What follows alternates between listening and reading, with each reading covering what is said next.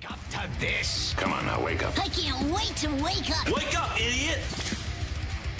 Well, I can tell you what, I'm sure Purdue fans, they're up and they're ready to talk about their team. Wow, what a weekend. College basketball, a little bit of Pacers last night, bunch of nonsense in between, and you got us here for the next 3 hours. He's Kevin Bowen, I'm Andy Sweeney. We have Corbin with us today. Me and Corbin were talking about the hills of Tennessee before KB walked in. So well, I'm sad I missed that to lead off. I'm sure you missed that Fill conversation. me in during the break, we guys. will. We're the wake-up call. We got you for the next 3 hours here. On the Fan, 93.5, 107.5, The Fan. You can watch us on the YouTube stream. You can find us, stream us wherever you do so, and on 107.5thefan.com. KB, a good morning to you. Purdue marches on, and we will talk about it here all week. Purdue marches on, and I thought checked several boxes that were just important on opening weekend. The challenge will be much stiffer coming up in Detroit. Friday night, 7:39, for those that missed it, announced late last night. No worries about fans not getting into the building on Friday night like they had this past Friday at Gainbridge Fieldhouse. Well, you called that one. You said it was going to happen. It is chaos every year, and the NCAA operates like that at a region. But, yeah, 7:39 coming up Friday. Gonzaga, 4.5-point favorite early on. Andy, I said to you on Friday, mentally, I don't know how to exactly evaluate it, but I'll let you know on Monday. Well, I think mentally they handled opening weekend pretty darn well. Physically, for me, it was, okay, how does Braden Smith look? And I know maybe the stats don't back it up, but I thought he looked back to his normal self. And so exiting opening round weekend, for me, those were the two things. And I'd throw this on there. I'd say the cherry on top, I mean, you got quality minutes from Trey Kaufman-Renn yesterday, and he was not very good in the first half Friday. All of a sudden, Matt Painter changes his rotation going into the tournament. He says, Miles Colvin, Cam Heide, you're going to play a good amount. Yeah, it's not going to be it's Ethan unbelievable. Morton. It's not going to be Caleb First. And those two guys bringing athleticism and shooting, they added something to Purdue. So, obviously, the win speaks for itself, just the surgical nature to it yesterday. But still, I think a lot of important boxes Purdue checked entering the Sweet 16. Yeah, I mean, just what a weekend. And we'll talk about it. Rob Blackmon will join us coming up at 9 o'clock. You know, we sat here, Corbin, you'll love this. We sat here and we did the thing that everyone does. We made sure you knew as a listener how smart we were by all the upset picks we were going to take. And this just happened to be the year that it was chalk upon chalk, which is kind of funny. You know, we're picking all the upsets and all the 10 and 11 seeds and everything else are falling by the wayside. But, you know, listen, I thought the Grambling game, I never felt like, going back to Friday night, KB, I never felt like, you know, Purdue was ever in any sort of trouble in that game. I mean, I know it's close early, and they were going to win the game, and they pull away, and they win, and they cover. They had the miracle cover at the end of the game. But I kind of gave that one maybe like a B minus. I thought they were fine. I thought they were acceptable on Friday. But that's not the Purdue that we got yesterday afternoon in Cambridge. I mean, they broke Utah State's soul in that game. I mean, Utah State was down in the final 3-4 minutes of the first half, and I tweeted this out. I mean, especially, I was thinking, how are they going to play the final 20 minutes of this game? That coach had to know they were DOA when they got in to that locker room. Utah State had nothing. I mean, they win the final 8 minutes of that half. Purdue put them away, and they buried them. Without Braden Smith on the floor. 100%, and they didn't let them ever come back. I mean, you see that so much in the tournament. You get up 12, and then boom, in a second, it's a 3 or a 4-point game. That was not the case. Purdue put the foot on the throat and ended things rather early, and that was that was almost like the second half was a party atmosphere for Purdue fans inside of Cambridge. I didn't think it was going to be that. So yesterday, boy, I tell you, yesterday, they were one of the more impressive teams of the tournament, and you put both games together probably of the entire weekend of the NCAA tournament. Yeah, the 39-point margin for Purdue yesterday is the fourth biggest in the history of the tournament for round 2 games. 39-point margin, fourth biggest in the history, period, of the entire NCAA tournament. In the second round, the 106 for Purdue is the most they've ever scored in a tournament game. That would be 80 of those games. You know, Andy, it's arguably Purdue's greatest weapon, and certainly how it looks this weekend will be a huge, huge factor. but it was very apparent. And boy, pray for the Grambling big men, pray for the Utah State big men. It's such an earned thing that they can get to the bonus midway through the first half. Yeah. I mean, what was it, the 9-minute mark? They were in the 1-1? In both of these like games, that. because, I don't want to sound like I'm nitpicking, but it's just the reality. Grambling State and Utah State, they hung in there for about 10-ish minutes. Utah State much more than Grambling, of course. But when, Braden Smith is having a little bit of a struggle, it was a little clunky for Purdue out of the gate for the first 10 minutes or so yesterday. Trey Kaufman-Renz just kind of hitting the glass, and that's where Purdue is getting those first 6 or 8 points there. And then all of a sudden, with Lance Jones and Fletcher Lawyer and Braden Smith, I looked at the box score during immediate timeout. Andy, at one point, they were 1 for 11. Those it's unbelievable. Three. Yeah. So your 3 starting guards are 1 for 11, and Purdue's up 12. Yeah, it's like, done. That is what they have with the ability, again, to get to the foul line. And I want to emphasize, it is a earned weapon because the big guys are so skilled. Purdue is so committed to getting them the ball, and teams just feel like they can't single team, in particular Edey, of course. And that is why all of a sudden Utah State's turning to dudes that they never thought would even get in the game yesterday afternoon. I do think, and this will be a storyline all week long, I don't know if I want to carry the water for the other teams in the Midwest region. I do think that the bracket is much, much tougher than a lot of people want to point to now here coming up this weekend in Detroit. You've got 4 of the top 12 teams in KenPom in the entire nation. And I think something about seeing Gonzaga coming up Friday and maybe even Tennessee on Sunday, is there any sort of we've seen Edey before? And you just don't have the culture shock that maybe was there for Utah State. I know it was 4.5 months ago, but does that help Gonzaga at all? I mean, hell, Gonzaga saw them last year, and they still have a couple starters back from last year's team. And Gonzaga did have a halftime lead on Purdue in that game in Maui. Now, granted, again, that was a long time ago. Neither team could throw it in the fitting because it was in Maui. Neither team could throw it in the ocean in that game, back there in the opening round of the Maui tournament. But that is a question that, obviously we can get to all week long. But still, surgical by Purdue. And again, yesterday, Andy, to build that lead without Braden Smith. You go back to Friday night, it was Edey and Braden all first half, really, in building that lead. To take that, 1-point deficit, and all of a sudden you're up, 16.5, 14.5, something like that, and then in full control with Braden Smith on the bench, that's huge. Yeah, and again, we'll listen. This is going to be all week. Something I want to get into in the 7:30 segment that I actually disagree with, and you know what? Zach Edey agrees with me. Some of the, and I think even Greg Doyle wrote about it, are the ghosts gone as it pertains to Purdue. I kind of want to kick back on that because I'm not sure that that's actually the truth. But they had as good of a weekend as anybody could have. And you mentioned, and listen, here's where I was probably, and it's funny that it's on the Purdue side, KB, where I was most wrong in my bracket besides, it's in that exact pod, is the Midwest. I sat up here and we waxed poetically about McNeese State. By the way, Will Wade interviewing for the Louisville job, which is just unbelievably perfectly awesome. It really is. I think awesome. I like that for Louisville. I think they're absolutely made for each other. That's what I think. And I like Will Wade a great deal. But we sat up here and we act like we knew everything about McNeese State. And I'm not saying I did. That's what the NCAA tournament's for. A team you haven't seen very much, but you've seen the power school, if you will. You think, okay, here's where an upset is going to happen. So whether it be Gonzaga in the 5-12 with McNeese, I will say I was right about Kansas, but that's an entirely different thing. But Tennessee, I didn't think Tennessee would be here. Now, I had Creighton making it with Purdue to the Elite Eight, so that my matchup is still there. But it's just funny that I feel like I was so bombastic about McNeese State and Tennessee.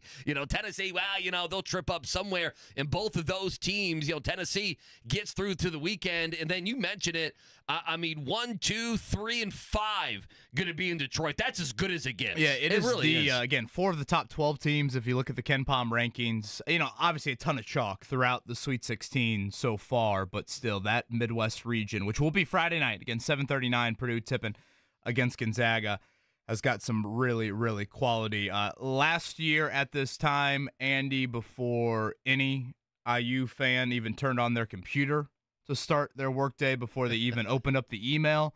They deviated around their respective office buildings and they found their Purdue coworkers, right?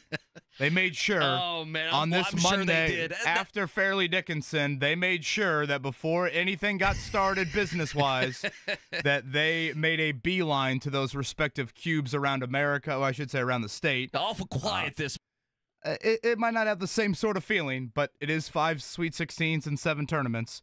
You got to go back 30 years for Indiana to celebrate 5 Sweet 16. So, what are you going to do to kick an IU fan any more than come on, they're building around Trey Galloway and Anthony Leal. Purdue fans deserve something, after what they had to deal with on this Monday last year. That's a little bit of something there. It's just live in the present for a moment. That is a hell of a run. And Gonzaga with 9 straight Sweet 16s is incredible, the opponent they're going to face on Friday, but still quite impressive what Purdue has done. And now they will see if they can really stamp it and head to Phoenix here coming up this weekend. Yeah, for the most part, pretty chalky. Honestly, Andy, you really needed to stay up late Saturday, Sunday, I think, to get the best respective games of the weekend. I could not. I finally bailed after overtime 1 in Creighton, Oregon. Okay, I was wondering. It was 12:15. I'm like, I swear one of these kids are going to wake up in like 2 hours, just go to bed. But last night, I did make it through all of Houston, Texas A&M. No, you didn't. That was our first buzzer beater of the tournament. Wow, you made it all the way. Good for you. I had to catch the end this morning. Texas A&M forcing overtime in that one. Houston had 4 dudes foul out. At one point, Kelvin Sampson's turning to a walk-on to put in the game. His name is Ryan Elvin. And as fate would have it, as Houston's trying to break the press, the only guy open is Mr. Elvin. Is Ryan Elvin. And he gets fouled. So here he is, up 3, Houston, and here's Elvin going to the line. And, I mean, this dude, he looked like, it was every Houston player's trying to hug him, trying to offer some sort of encouragement. That first free throw caught a lot of iron there, but he did hit the second one to stretch that lead to 4. Houston survives. Houston advances. And we've got every 1 seed, every 2 seed through.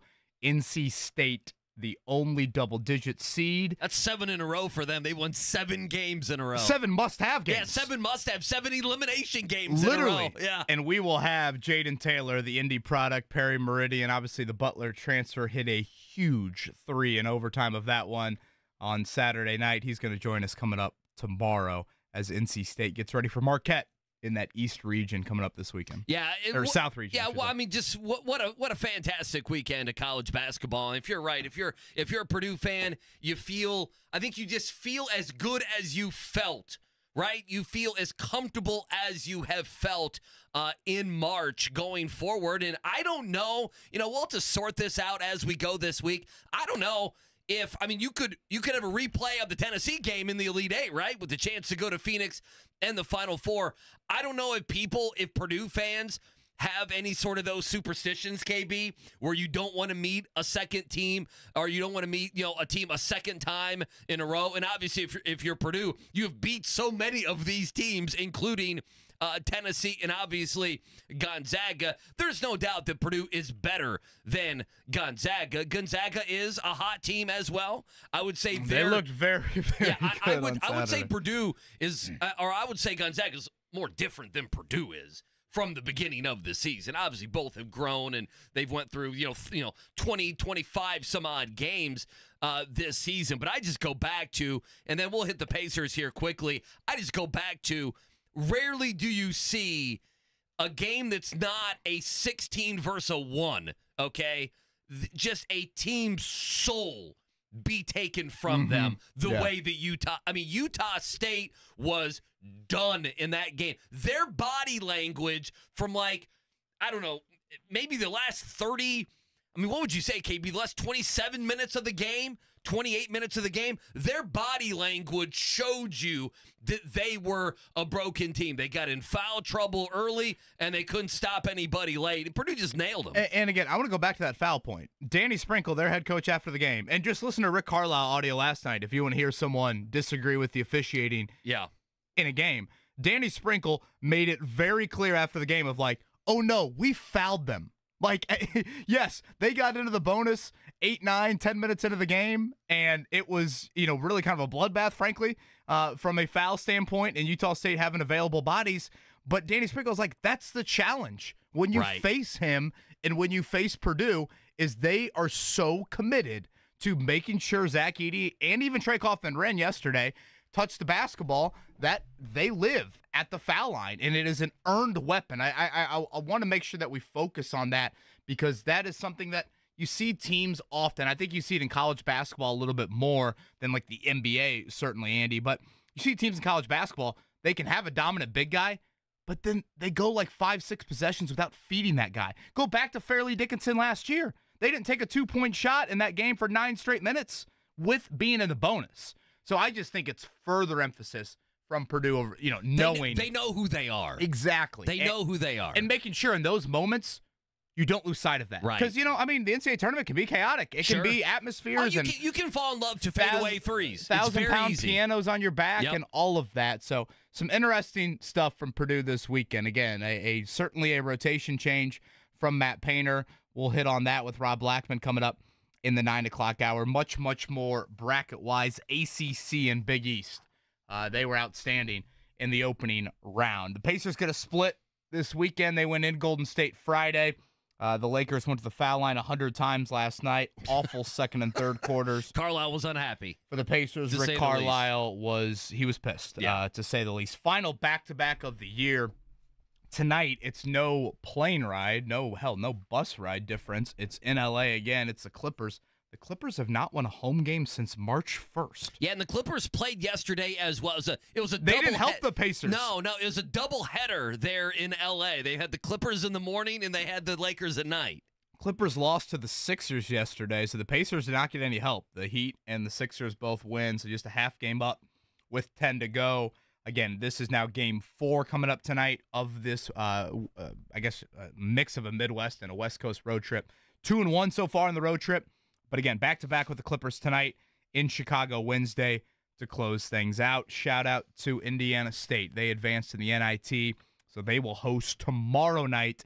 They win that. They come to Hinkle for the Final Four coming up next week. It'll be Cincinnati in Terre Haute this weekend. And we'll hit on the IU women as well throughout our morning check down. 6:30 tonight, round 2. This is where they bowed out last year. The home game in round 2 when they lost to the Cavender twins. They lost to the TikTokers. Yeah, Corbin knows what I'm talking about. Certainly. He knows. He's smiling. Yeah, you might want to make sure you're off the work Wi-Fi for that one, Corbin. It'll be 5G. Oklahoma tonight in the 4-5 matchup from Assembly Hall. Good Monday morning to you, Purdue fans. Congrats. Enjoy the run.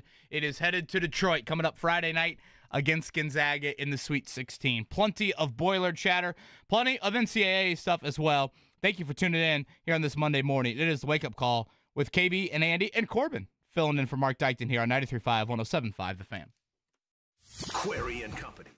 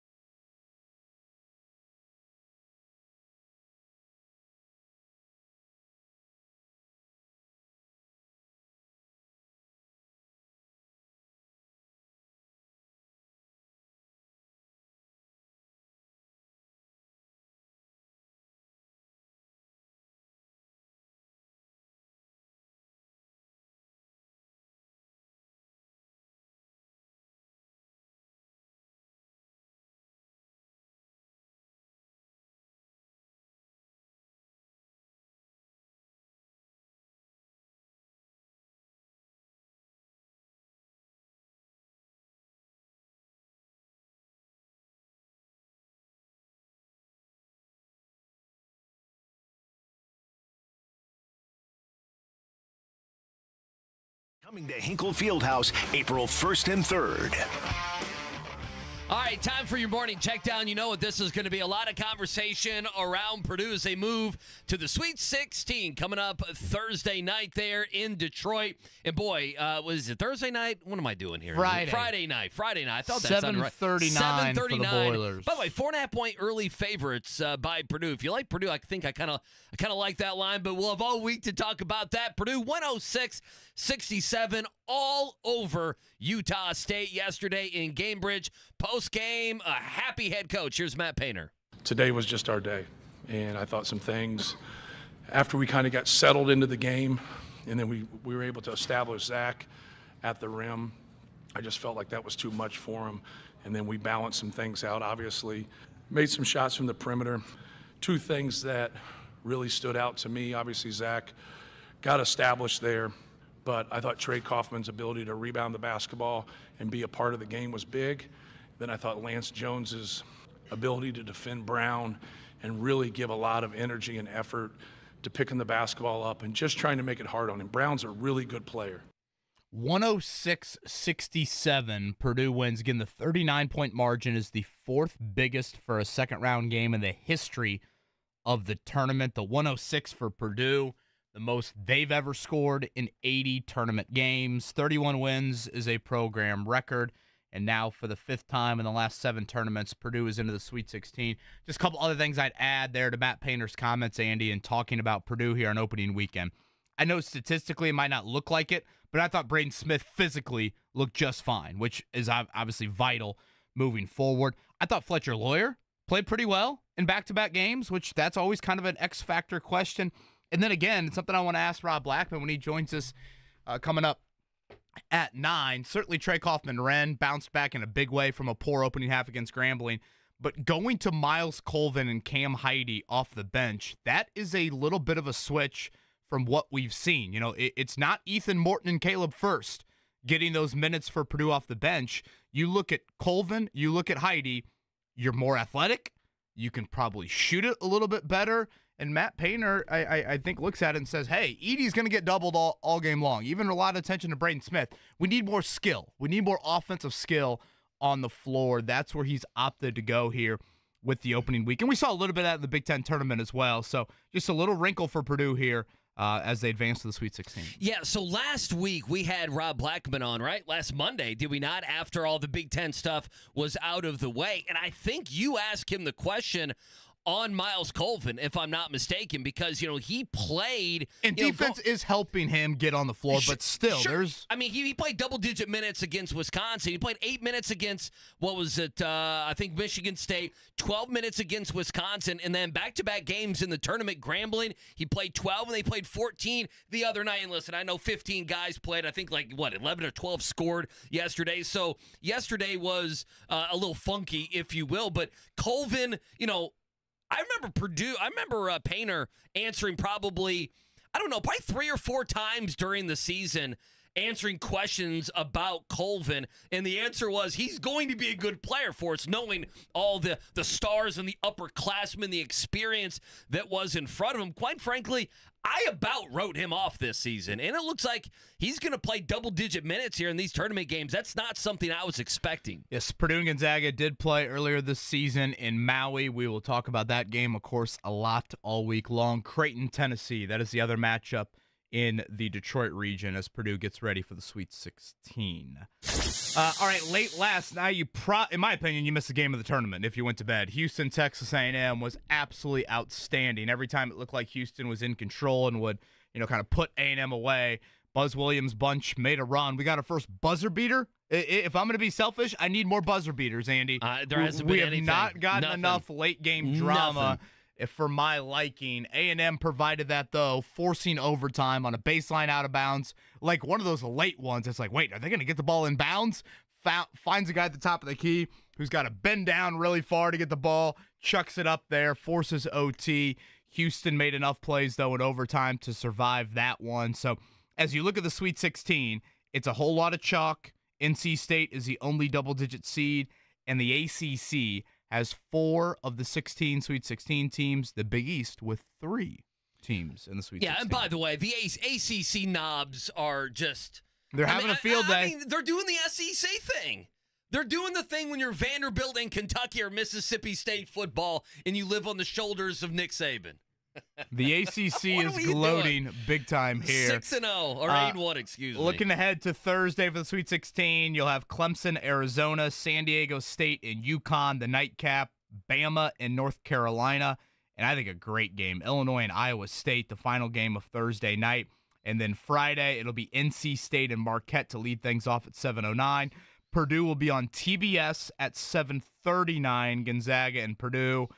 And then again, the nightcap Friday night, I should say the second session, Duke and Houston, Creighton and Tennessee to round out Sweet 16 for Purdue fans. Looking ahead, it's pretty good, man. It'll either be 2:20 or 5:05. Those are your two tip times Sunday for the Elite Eight.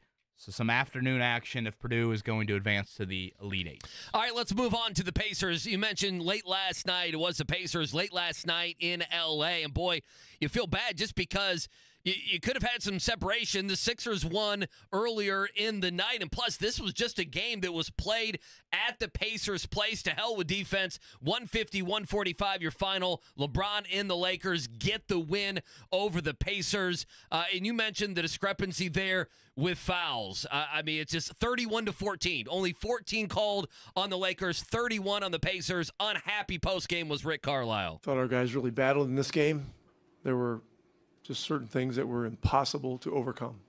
A 27 free throw differential is one, and a 17 foul differential is the other. And I'll leave it at that. Yeah, so he will leave it at that. We'll see tomorrow if we have Carlisle on, if he'll leave it at that. But you mentioned the back-to-back Clippers tonight. They're still in L.A. That tip-off at 10:30. Our coverage on the Fans. A late one. Sorry, Eddie Garrison at 10 o'clock. You know, great start to the road trip and winning in Golden State after winning in Detroit. Now, all of a sudden, Andy, you look at the back-to-back record this season, you're 2-10 in those. If you fall tonight, that puts so much pressure on Wednesday in Chicago to try and get a 3-2 mark here on this road trip.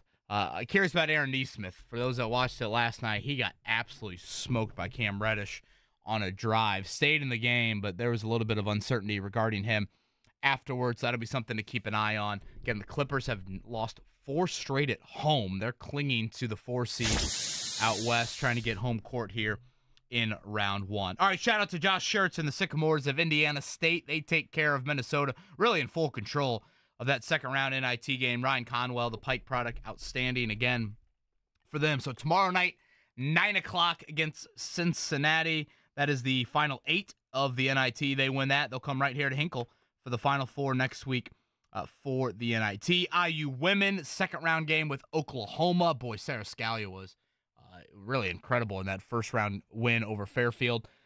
That will be the matchup tonight at 6:30. They're favored by 9, by the way. I did see that. Isn't that a lot of points for a 4-5 Seems matchup? What am I like missing? it. And, of course, probably a little bit of thought back to last year in round 2 for IU losing at home to Miami in that one.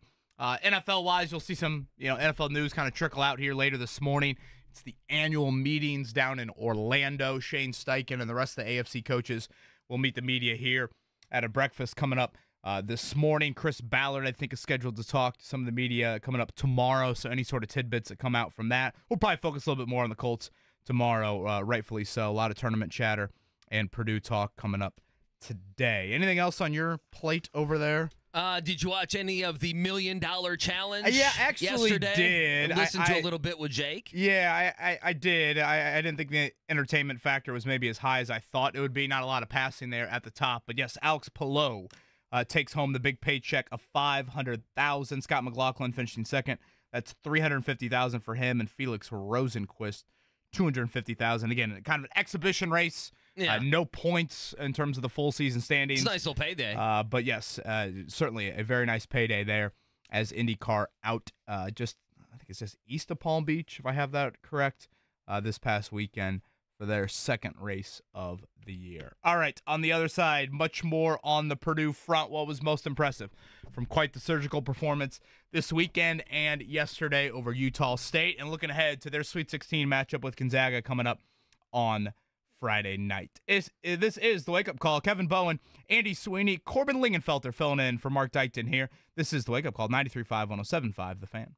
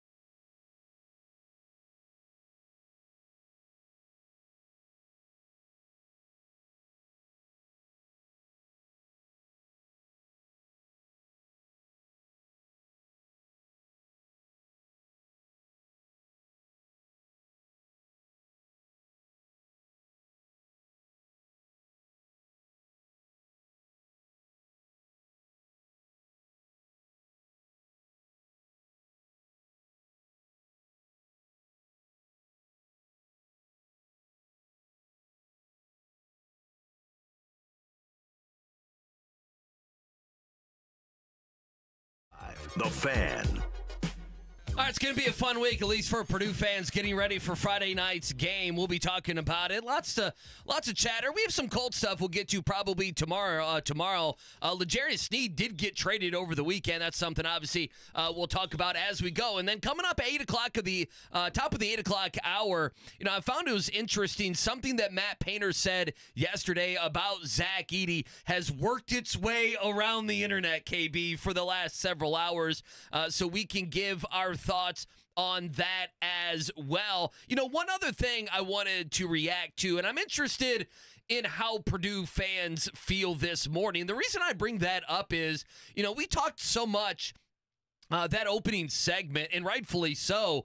And, the kind of terminology that I used was Purdue took the soul of Utah State yesterday, and you absolutely saw it. I mean, that team was down to the final TV timeout of the first half, and really from, the last 24, 25, maybe even more so minutes of the game, they just didn't have anything. There was no halftime adjustment. There was no, 15-0 run coming in the second half. That's what Purdue was able to do. And so, I got thinking, what is now, and I'll ask you, what is now the reaction or the conversation around Purdue? Because, yesterday Zach Edey was very forceful of, hey, I'm not satisfied. I did not. He does not want to chat after these games. I didn't know. He didn't at all. His post-game press conference with he wanted TBS. To eat Andy Katz. He had nothing. Mm-hmm. Poor Andy Katz would have needed 32 follow-ups to get a couple minutes from Zach Edey. So he Zach made Shane Edey, Steichen look expansive. He did. That's the best way to put it. And, I'm sitting there and I'm like, Zach Edey after the game is like, I didn't come back and we didn't come back to run it back and go to the Sweet 16.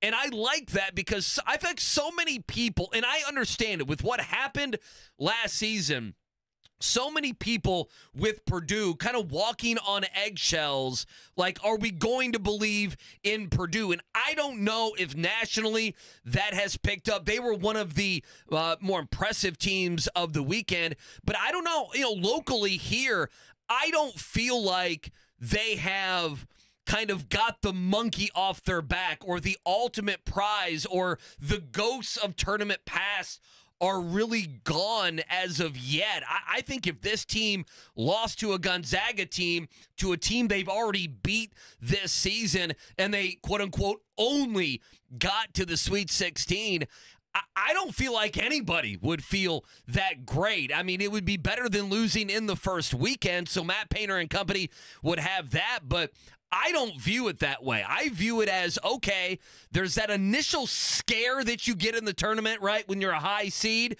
and Purdue totally put that to bed. But now the real basketball starts. I mean, now it's going to be Gonzaga, it's going to be Creighton or Tennessee. Both of those have been big boys, SEC, Big East. So I think they got past the first hurdle, but I don't think the ghosts of tournament past or any of that nonsense, I don't feel like that was lifted this weekend. To me, that's when the big boy basketball starts. I do want to make sure that we go back and talk specifically about yesterday and just how that lead ballooned to the point where, oh my gosh, Utah State should go home early before the level of embarrassment rises to any higher than it was as that game reached the final stages. But I guess to just kind of build off that point, Andy, I think it's totally fine for Purdue fans to sit here on this Monday morning, Purdue, whatever, exhale a little and celebrate making a fifth Sweet 16 in 7 years. That is not easy to do at all. And they, again, I'm going to use the word earned a lot. They earned the chance to have that building sound like Mackey Arena South with how they played all year long. So they got a home game, pseudo-home game in the NCAA tournament. Yeah, they got the payoff. And they just absolutely took full advantage of it in both of those games. When, early on, I mean, whatever, Grambling, they were down 4 late in the first half. It's not like it was just an outright beat down. Yesterday, again, Utah State for 10 minutes is certainly in that game. And then once it started to snowball, the rest was history, literally. But at the same time, listen to Zach Edey, listen to Matt Painter talk after the game, and Painter was asked specifically, is this momentum you can ride to Friday night? And he made it clear, no. I mean, the NCAA tournament oftentimes lives in 1-game cycles, maybe 2-game cycles. Right. You can fall into the, hey, we're in this little region and we shoot it really well in this arena. Right. And all of that. Once Friday 7:39 gets here, I mean, either Purdue or Gonzaga, 2 teams that looked awesome on opening round weekend. One of them's going home. So you can have all the momentum you want. Yeah, someone's you can throw going that home. out the window come 10 o'clock Friday night. So I said to Jake and Jimmy, and Jake asked me this on Friday, all right, what does Purdue need to get to? Where do they need to get to in the tournament for this to be considered a successful season? And I think it is Phoenix. I think you've got to get to the Final Four because the 2-time Naismith Player of the Year does not grow on trees. Injury luck for the Boilermakers, knock on wood, has been there. I know Braden Smith a little banged up, but for the first time in program history, they've had the same starting 5 every single game this season. And again, they've earned this, but even in some years, you don't get the locations that Purdue has gotten. Like, sure. It's Detroit's right down the road. It's going to be a pseudo home game coming up this weekend again. Because, I mean, Purdue fans, if they've wanted to, they've known they were going to Detroit for months. Gonzaga can't say that. Tennessee can't say that. Creighton can't say that. It won't be as much of a home environment as Gamebridge was. So I think it's fine to give a little bit of sigh of relief and to celebrate it on this Monday. Very quickly, once you start waking up Tuesday, Wednesday, yeah, there are bigger goals at hand. But just like winning the Big Ten by multiple games should have been celebrated, just like, winning Maui, in my opinion, should have been celebrated, you don't create the opportunity that's sitting there Friday night without having this throughout the season. So I'm fine with celebrating a little bit. You don't need to cut down the nets and go full-on confetti and put up a banner, but I think it's fine to sit here and certainly, if you want to think back to how this Monday was last year for Purdue fans, it's fine to sit there. I don't think they want to. With a smile on your face at the Cube. And then, again, you go and find the IU fan, whereas last year, this time, it was the IU fan finding you. It's funny. Me and Mark were talking when I think you were in here, too. We knew that Mark was going to be out this weekend, and we were just thinking, if Purdue loses, poor Corbin's going to have to answer calls for 3 hours. That's all we could think. Poor Corbin was going to be filling in, answering angry Purdue fans from 7:05 to 10 o'clock. I do want to go back to the point you made about when the lead grew. And the Matt Painter comment to lead off that audio that we just played for you in the last segment, he said it took us a while to settle in the game. Right. If you were to tell me yesterday that at one point Utah State has a 25-24 lead and Braden Smith is heading to the bench with 2 fouls, you're thinking, okay, here we go. I'm like, oh, man, this is going to be a little bit of a test. This is going to be something different. And for that lead to get back into Purdue's hands and then to balloon. I mean, it's not like they just sat there with Braden Smith on the bench and whatever. It was a 2 or 4 point lead at halftime. All of a sudden, it got to 16, and I'm sitting there like, no, it's done. Well, my afternoon just really opened up. Like, I mean, this is over. And no, Purdue helped ruin the NCAA tournament yesterday, given that we had 4 hours where we had one game and it was a 25-point game. To do that There's no doubt. without your quarterback, without your point guard on the floor, I think is huge. And again, Fletcher Lawyer, I thought played really well, really in both of the games this weekend. And your others, I mean, Trey Kaufman-Renn, I thought was extremely poor in the first half Friday night. Much better yesterday, of course, really set the tone early on when you needed it. Of course, Edey with Shaq, and then some other guys stepping up. So it's the nature to how that lead really turned into, oh my gosh, this is an outright beatdown without Braden Smith, because that was Friday night. Friday night, it was all Edey and Braden Smith early on. Without those two, it could have been totally different.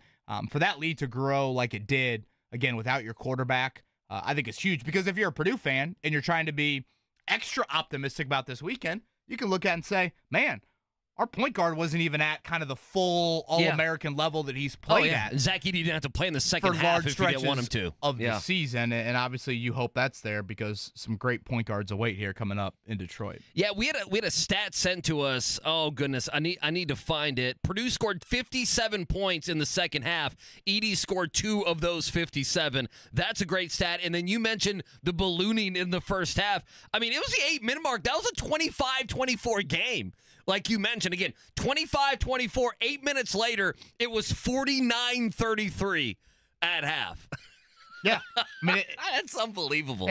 And again, I remember looking down at the box score at one point, and the guards were 1 for 11. Braden Smith and Lance Jones and Fletcher Lawyer. And then because they were living at the foul line and, again, earned that right to live at the foul line.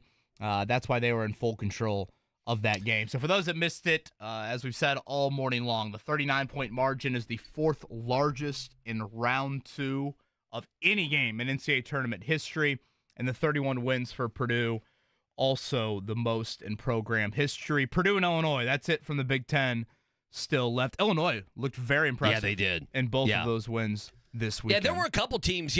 I just thought for the most part, not everybody. You had a Baylor lose last night and some other teams, but for the most part, for what you get from the first weekend of the NCAA tournament, the better seeds, if you will, protected themselves, and some were uglier than others, and not everyone, was ahead by 30-some-odd points like Purdue was. But for the most part, they protected each other. Just quickly, you talk about guards in Purdue. I need to give a shout-out. I know some people frown on these things. Need to give a shout-out back to Friday night. And my guy, Carson Barrett, who came in the game and hit that three-pointer to give Purdue the cover.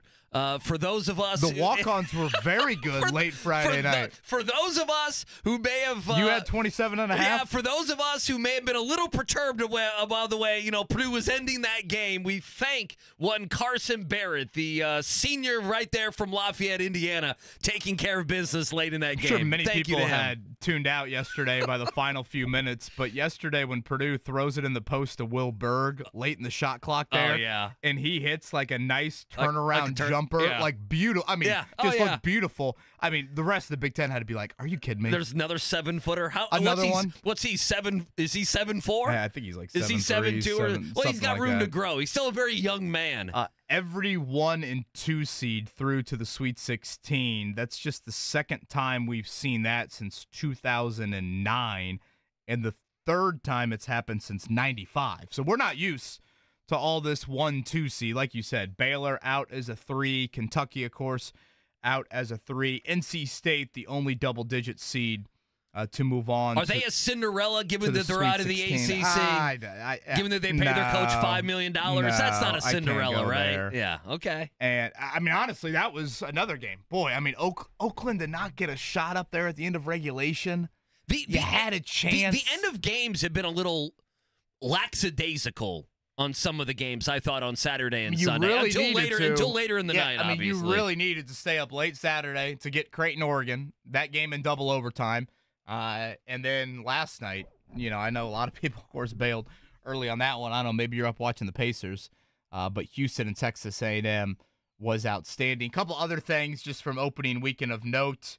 Tyler Kolek from Marquette, the other game over here at Gainbridge Fieldhouse. That was a great game. Where he was at health-wise. That was a game. He certainly looked very, very healthy. Outstanding. Colorado, I was very impressed by them exiting Dayton there. Again, tomorrow we're going to have Jaden Taylor on the show, the Perry Meridian product, who plays for NC State, hit a huge 3 in that one. And boy, you want to talk about dominant, and I know this dates back to last year's tournament as well. This 8-game run for UConn, Andy, you look at margin of victory, it has to be one of the better ones. They just crushed Northwestern that you've seen, really, in tournament history.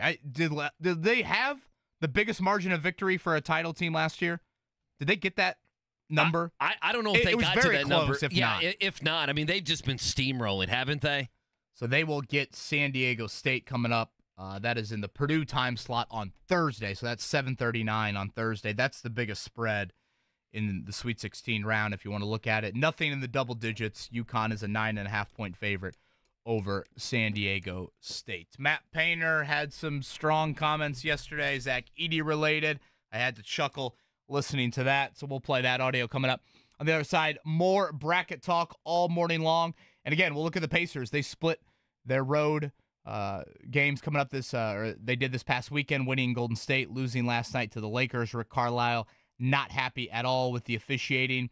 And the Colts, did they miss out on their one big splash potential here in the offseason? We'll touch on that as well. It is the wake-up call here on a Monday morning. You're listening right here on 93.5, 107.5, The Fan. The offseason.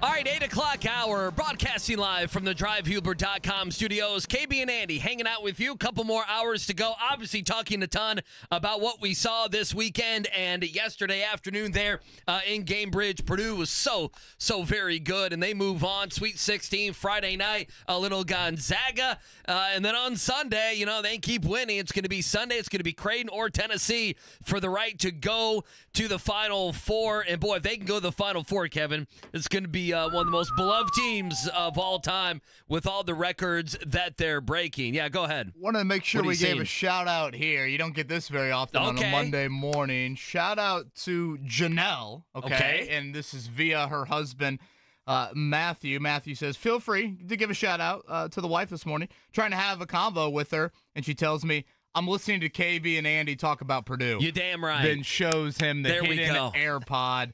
I guess you'll have that conversation later in the day, right? Purdue fans rejoicing. Janelle, congrats on the Boilers. What do couples talk about in the morning? I'm usually up and out of it. You guys have a conversation or what? I was going to say, your guess is as good as mine here on this Monday morning. How are the brackets looking? So KB hates that I do this, but I have two brackets. You hate it. You look down on me. Pathetic. You snub your nose at me. I was 2 for 5 on my upsets. Well, this was the year. This was finally the year to not take the upsets. I am 36% on my UConn's going to win it all bracket. And then my other bracket, KB, I'm 84%. So I need to look at 1075thefan.com and see where that's at. Right now, the leader is this allowed? Here's a guy who's leading the one here for us, okay? Presented by Conn's Fine Wines and Spirits. You ready for this? Oh, no. Does he have 7 brackets? Well, no, he does. It's Mike 23. I don't know. This is Pacerland. That's getting very close to Chicago Bull Mike 23 stuff. I don't know if I like that. But he's our leader. He's at like 77% right now. I wouldn't mind seeing him bow out after hearing that. We'll obviously talk a lot about Purdue and Gonzaga throughout the week. Just a little brief look back on what happened in Maui. Gonzaga actually was up 5 at halftime of that game. Purdue outscored Gonzaga 43-28 in the second half. It was the worst three-point shooting game of the season for Purdue, 4 of 17.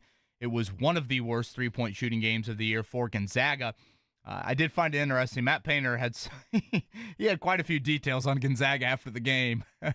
You got to love all ball Mr. Painter there and how much he knows already about the Zags. And he pointed this out, and hell, just watch them against McNeese, watch them against Kansas. That was a beatdown to Kansas by Gonzaga on Saturday. They're shooting the basketball very well here over the last month or so.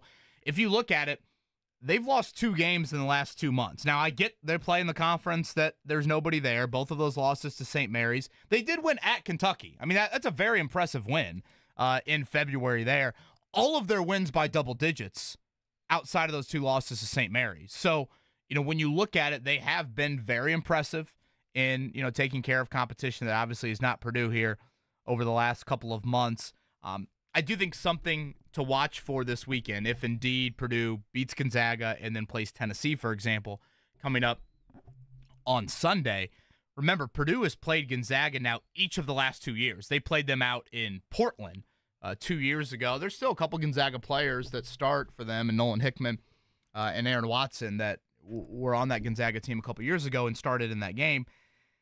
Is there just a little bit of we have seen Edey before, we won't have just the outright shock of facing him? Like, if you watch Grambling and Utah State. Yeah, I think that's fair. I mean, they had their pants down by like 2 minutes into the game. Like, oh my gosh, can you please take me out, coach? Like, I can't do this. And it's funny I bring up Gonzaga or they're fouling a lot. Well, whether that be exactly. any other, and they're fouling. Like, Gonzaga's going to know, well, you can't do that. If you do that, it's done. Right. And Utah State, I mean, they had a dude go in the game yesterday in the first 10 minutes who didn't even play Friday night.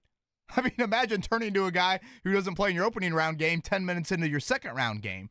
And I think back to Mark Few, ironically enough, remember when Baylor just hounded the hell out of them in the national title game here in Indy and beat them? Yeah. They were supposed to play. Baylor and Gonzaga were supposed to play in the regular season that year, and the game got canceled due to COVID. And Mark Few, he's like, I don't think it would have made a huge difference, but there is this thought in my head of hindsight's 2020. if we would have felt their pressure and their defense in that regular season game, Right, that physicality. would right. we all of a sudden have That's been a good able point. to settle into the game earlier? Now, again, that was 4.5 months ago, Purdue and Gonzaga in Maui.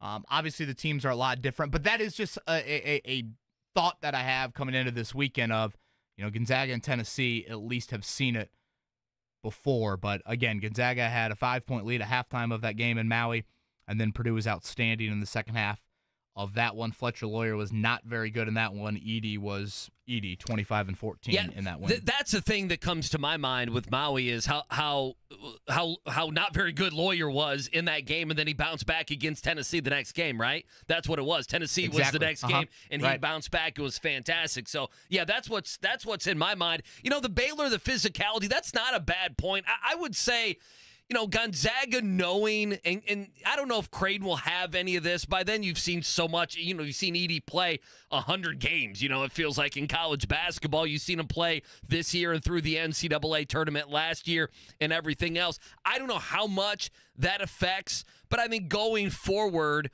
Tennessee, if you face them, they would have seen you. Gonzaga, obviously, and then on top of it, Creighton's got a 7-footer as well. They can throw some bigger bodies your way. I'm excited for Detroit. I mean, it's gonna be a lot of fun. I mean, if you're a Purdue fan, just absolute heavyweight matchups. Yeah, there's nothing against. It's funny. I was the viewership is just through the roof right now in this NCAA tournament, and it's funny that we talk so much. And what was the conversation going into the tournament?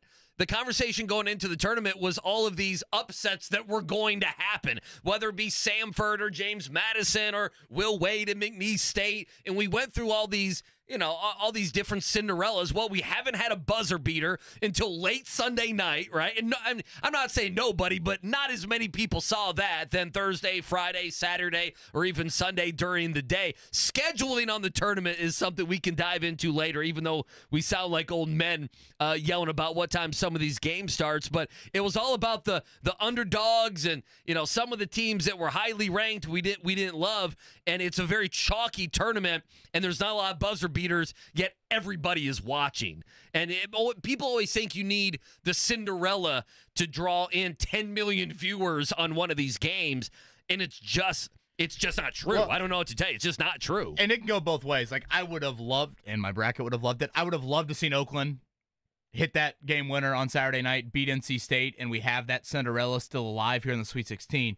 But, Andy, just look at the schedule Thursday and Friday night. I know. I mean, it's mouthwatering when you look at some of these matchups coming up this weekend. I know you want to play that Matt Painter, Zach Edey clip, which Painter, talk about a drop the mic moment from him yesterday afternoon. Before we get to that, I don't think like there's like 39-point momentum from beating Utah State that applies to Gonzaga Friday night in Detroit. But I am curious, the bounce back from Trey Kaufman-Renn yesterday and how he played in that game, the fact that Miles Colvin and Cam Heide really gave you quality minutes this weekend, what does that do for them? I thought Painter pointed out, Colvin and Heide, Colvin obviously being a freshman, they had not experienced the NCAA tournament. So for those two to kind of get their feet wet, to play well, both of them I thought were key contributors. Does that help Purdue moving forward? Because I think back to a Butler run over a decade ago when all of a sudden, Brad Stevens looks at Christian Hopkins on the bench and is like, we need you right now. And he delivers for them in the Elite Eight against Florida. Like, at some point, it's not just Edey and Braden Smith. You have to rely on some of these other guys. Does that help Purdue at all moving forward? Yeah, Colvin being a freshman, I move him aside. Again, his minutes going back to especially the Wisconsin game in the Big Ten tournament, the first couple games here, his growth, I would say, in the last few weeks is something I didn't think we'd talk about him, quite frankly, in the tournament, other than, hey, they beat down a 16 seed. It would be like everybody got Walker in. all of a sudden playing 25 minutes for the Pacers. Right. Like, it would have that same. Yeah, you get into the playoffs, and now Jarris Walker is playing and contributing and blocking shots. I've just said, okay, Jarris Walker, this is a redshirt year. And for the most part with Colvin, I'm like, okay, he's out of the rotation. And that's been a switch for Matt Painter. Ethan Morton, Caleb First, out of the rotation. They're just so deep. Miles Colvin, Cam Heide in the rotation. The reason this is a corny team culture, March Madness, college basketball thing that I'm going to say. But Purdue has that. And I think other people do. I think Calvin Sampson has that. At times Coach K had that. I mean, you see this with the great teams. I hate to just single out those two. Tom Izzo, I'm sure probably some of those older Michigan State teams, because Tom Izzo loses 15 games a year now, this Purdue team has very much a, no one is bigger than the team, even though we know guys like Zach Edey and Braden Smith are. I mean, they are the team. Zach Edey is the team to a certain extent, and we'll get to him here in a second.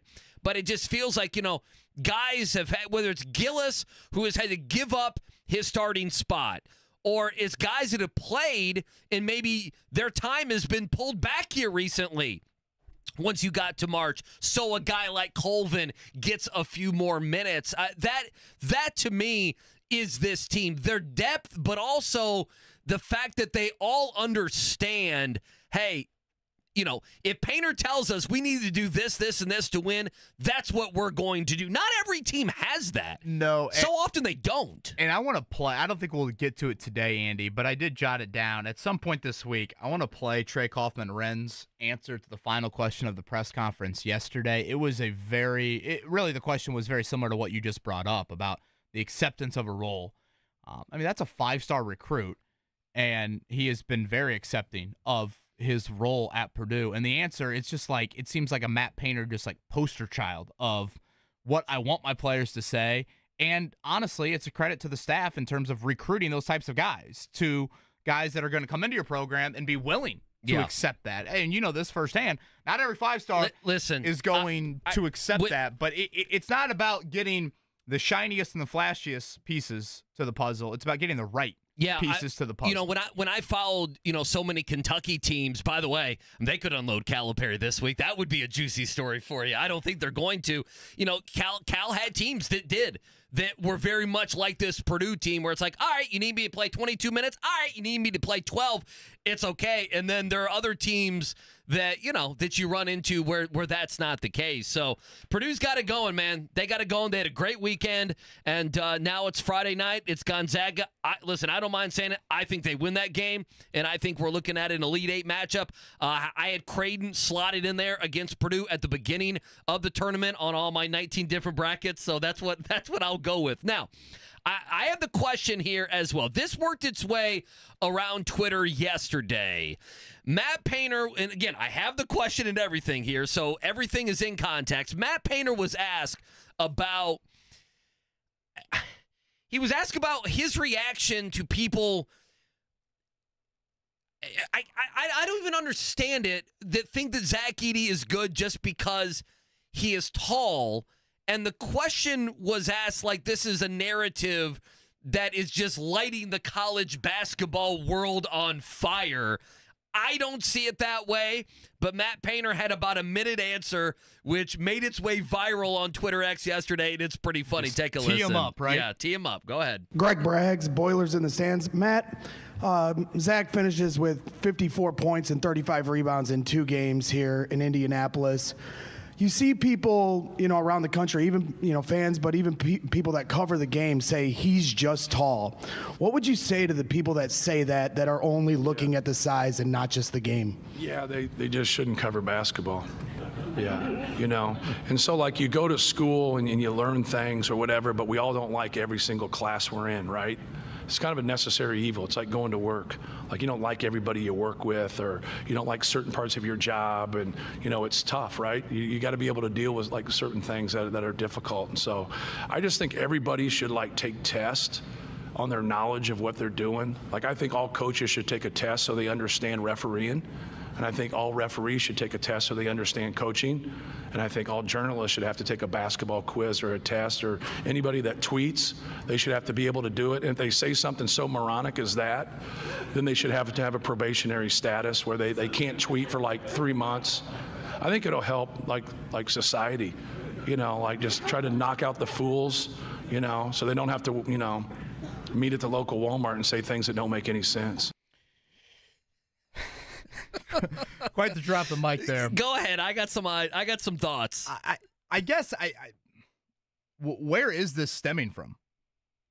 Like, have you or I ever brought up the Zach Edey is tall, therefore he's good at basketball? The only thing I can think of is the Dan Lebitard show last week. Yeah, I'm just not one that likes watch these national shows and then but all they of a don't sudden follow college basketball. They're having fun.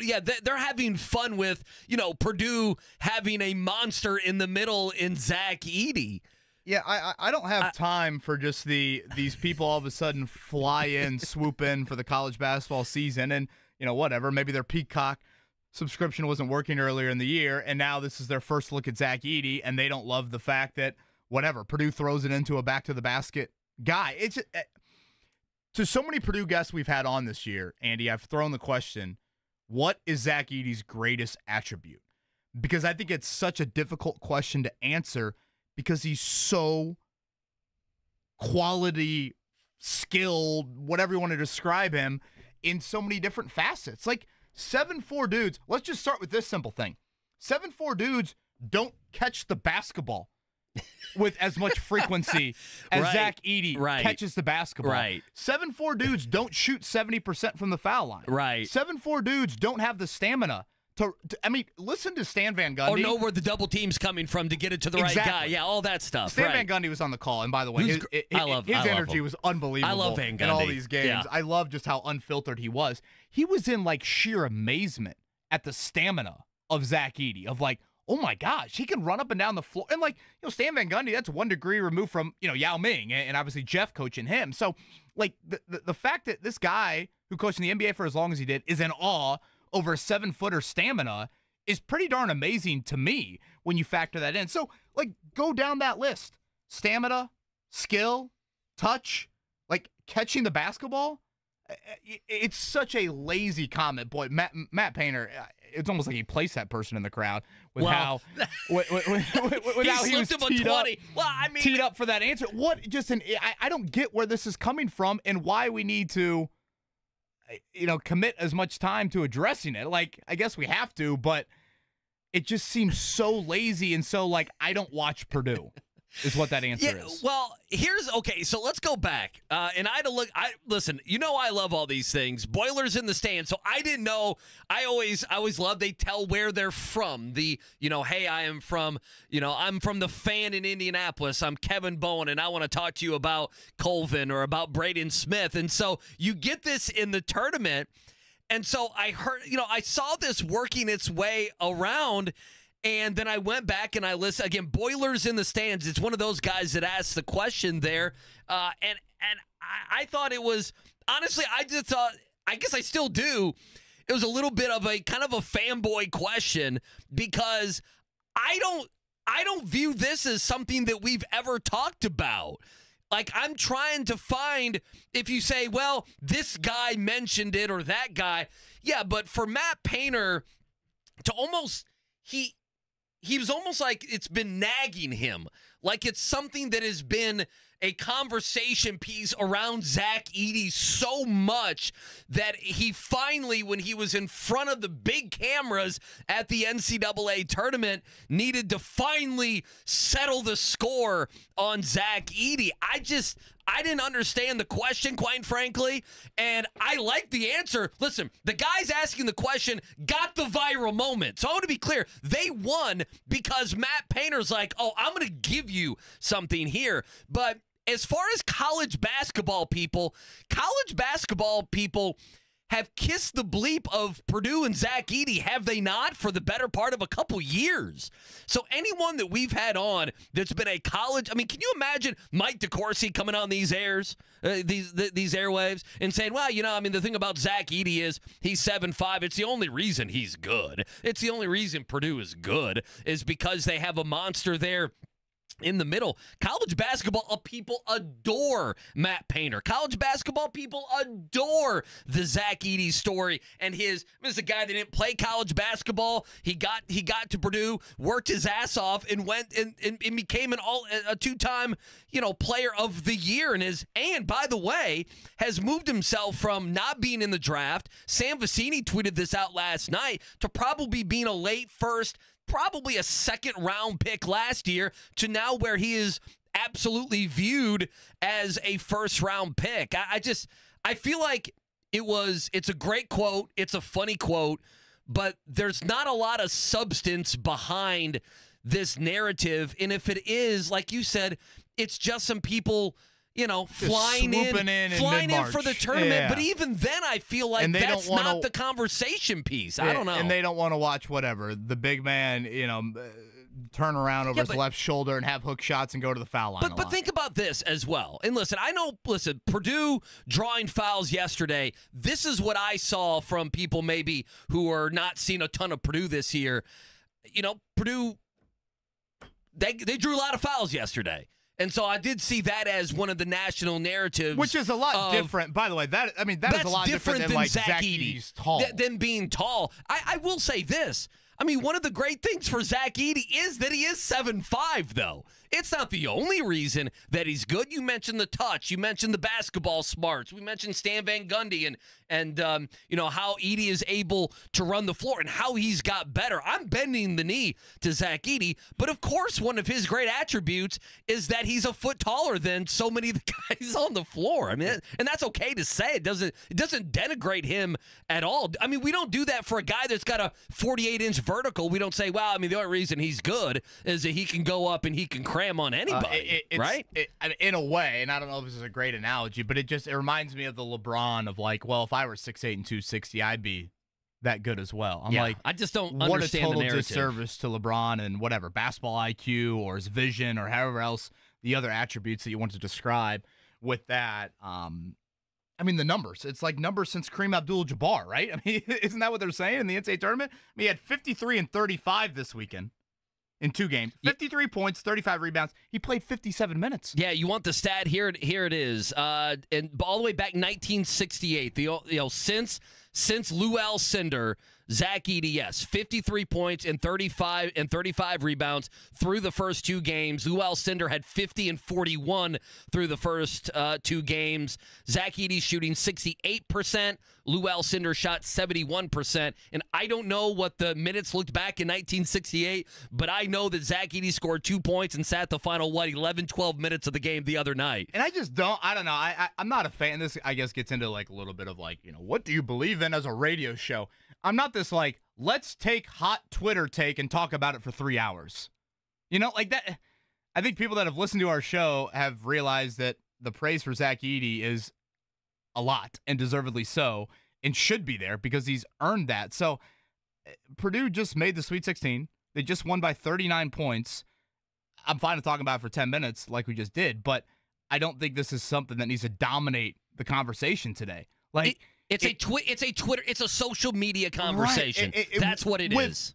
That's like all no it is. Substance. I'm fine if it had some substance behind it, but to me, there's just none of it. So instead, I choose to think they just won by 39. Here's what it is. They just scored the most points in program history in the NCAA tournament.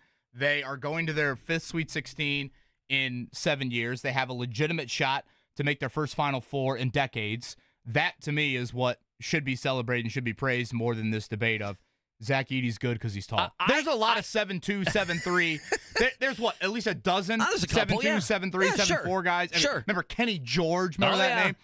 They aren't putting up that's a random one. They aren't putting up Kareem numbers, Andy. No. Even like the guy of Creighton's pretty good. I think also what it is Matt Painter knows, and I think they organically were able to do this with losing early in the tournament last year.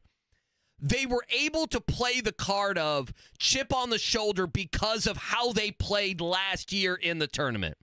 And then you get through Grambling State, and then you get through Utah State, and you punish them, and everyone's going to be patting you on the back, and everyone's going to be saying, well, the ghosts of tournament past and all that is gone.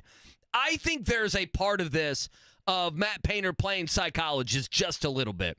Understanding that, okay, now we've moved on, and I might be wrong. I might be misreading this situation. Now that we have moved on to the second weekend of the tournament, coaches always try to find ways that their team is disrespected or a chip on the shoulder, perhaps. Listen to Dan Hurley's comments after the game yesterday. And maybe this is a little bit of that, Matt Painter, hey, I'm going to protect my guy, even though there's nothing there to protect him other than Big Ten guys on Twitter. Mike1294 on Twitter has something to say. And that's, Myron Metcalf yesterday did a podcast, and he basically talked about that separate Twitter from the rest of us. But maybe it's a way for Matt Painter to say, hey, you guys were great. We just had a great weekend. We've had a great last few years, but they still aren't buying into you. Maybe it's a chip on the shoulder thing. I still can't believe his team views it that way. I'm fine with Painter's answer. Totally. He gets asked a question. It's sitting on a tee for you. You might as well hit it out of the park. So that's exactly what he did. It's just I don't have the energy to commit more than about 10 minutes on such a narrative. Rob Blackmon, voice of the Boilers, coming up at 9. Let's lead off the morning. Let's actually go a little Pacers. You'll go Pacers? Okay. Morning check down. The Morning Checkdown, brought to you by the National Invitation Tournament. Experience basketball's beginning with the NIT. Coming to Hinkle Fieldhouse April 2nd and 4th.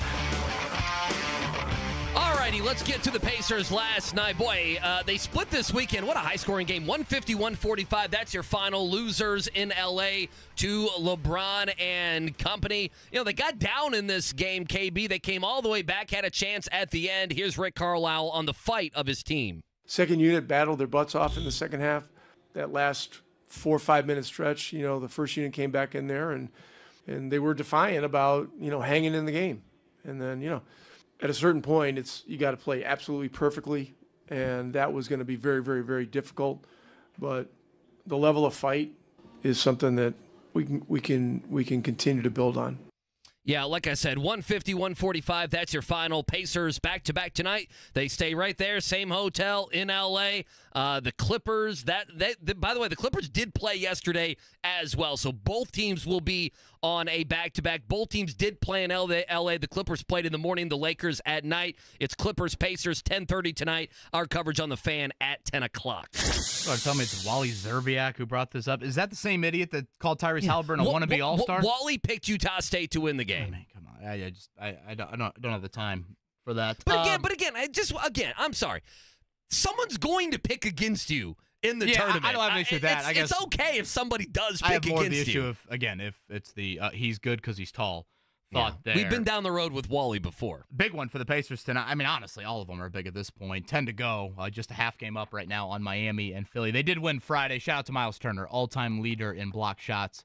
He set that record, passing Jermaine O'Neal on Friday as they did win in Golden State. Tyrese Halliburton had that bounce back Friday, a little bit back to kind of what he has been this month, though, yesterday in L.A. All right, back to the NCAA tournament. It's been pretty chalky throughout. Again, first 2 rounds, we have all 1s and 2 seeds advance. Just the third time that's happened since 95. I think it's 2019 and 2009. The 2 other times we've had that happen. NC State is the only double-digit seed for those planning ahead for this weekend. As we've said all morning long, it'll be 7:39 Friday night from Detroit. Purdue is a 4.5-point favorite in that one. If Purdue advances to the Elite Eight, 2:20 or 5:05. Those are the scheduled start times for the Elite Eight. If you look at the Thursday slate, you're out west, so that's Clemson, Arizona, Alabama, Carolina, and then out east, San Diego State, UConn, Illinois, Iowa State. That's a big-time matchup right there in the Sweet 16. And then Friday, obviously, you've got Purdue's region with Gonzaga and Purdue, and then Creighton and Tennessee. And then the South region, NC State, Marquette. And how about Duke and Houston? All these matchups are great. Can I just complain for a second? No double-digit favorites. That Illinois, Iowa State is in Boston, and it's going to tip off at like 10:15 at night. Can I just complain? Can I just complain as someone who has to work early in the morning? Corbin, as someone this week who is having to work early in the morning. Didn't we whine enough about tip times last week? Can I just whine for a second? I tried to warn Purdue fans about the chaos that would ensue Friday night. You were right. Outside of Gainbridge Fieldhouse. The pictures, it looked like hell.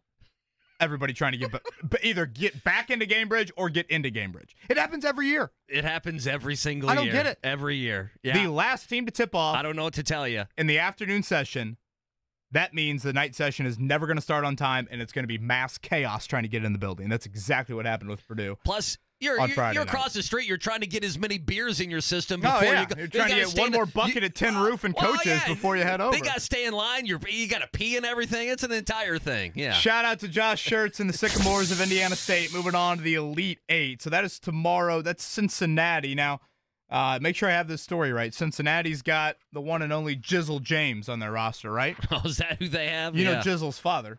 Help me here. That would be one Edgerrin James. Oh, yeah. Of course. Yeah, we talked about that earlier in the season. Now, one time, Edgerrin decided to take a taxi to Terre Haute for training camp.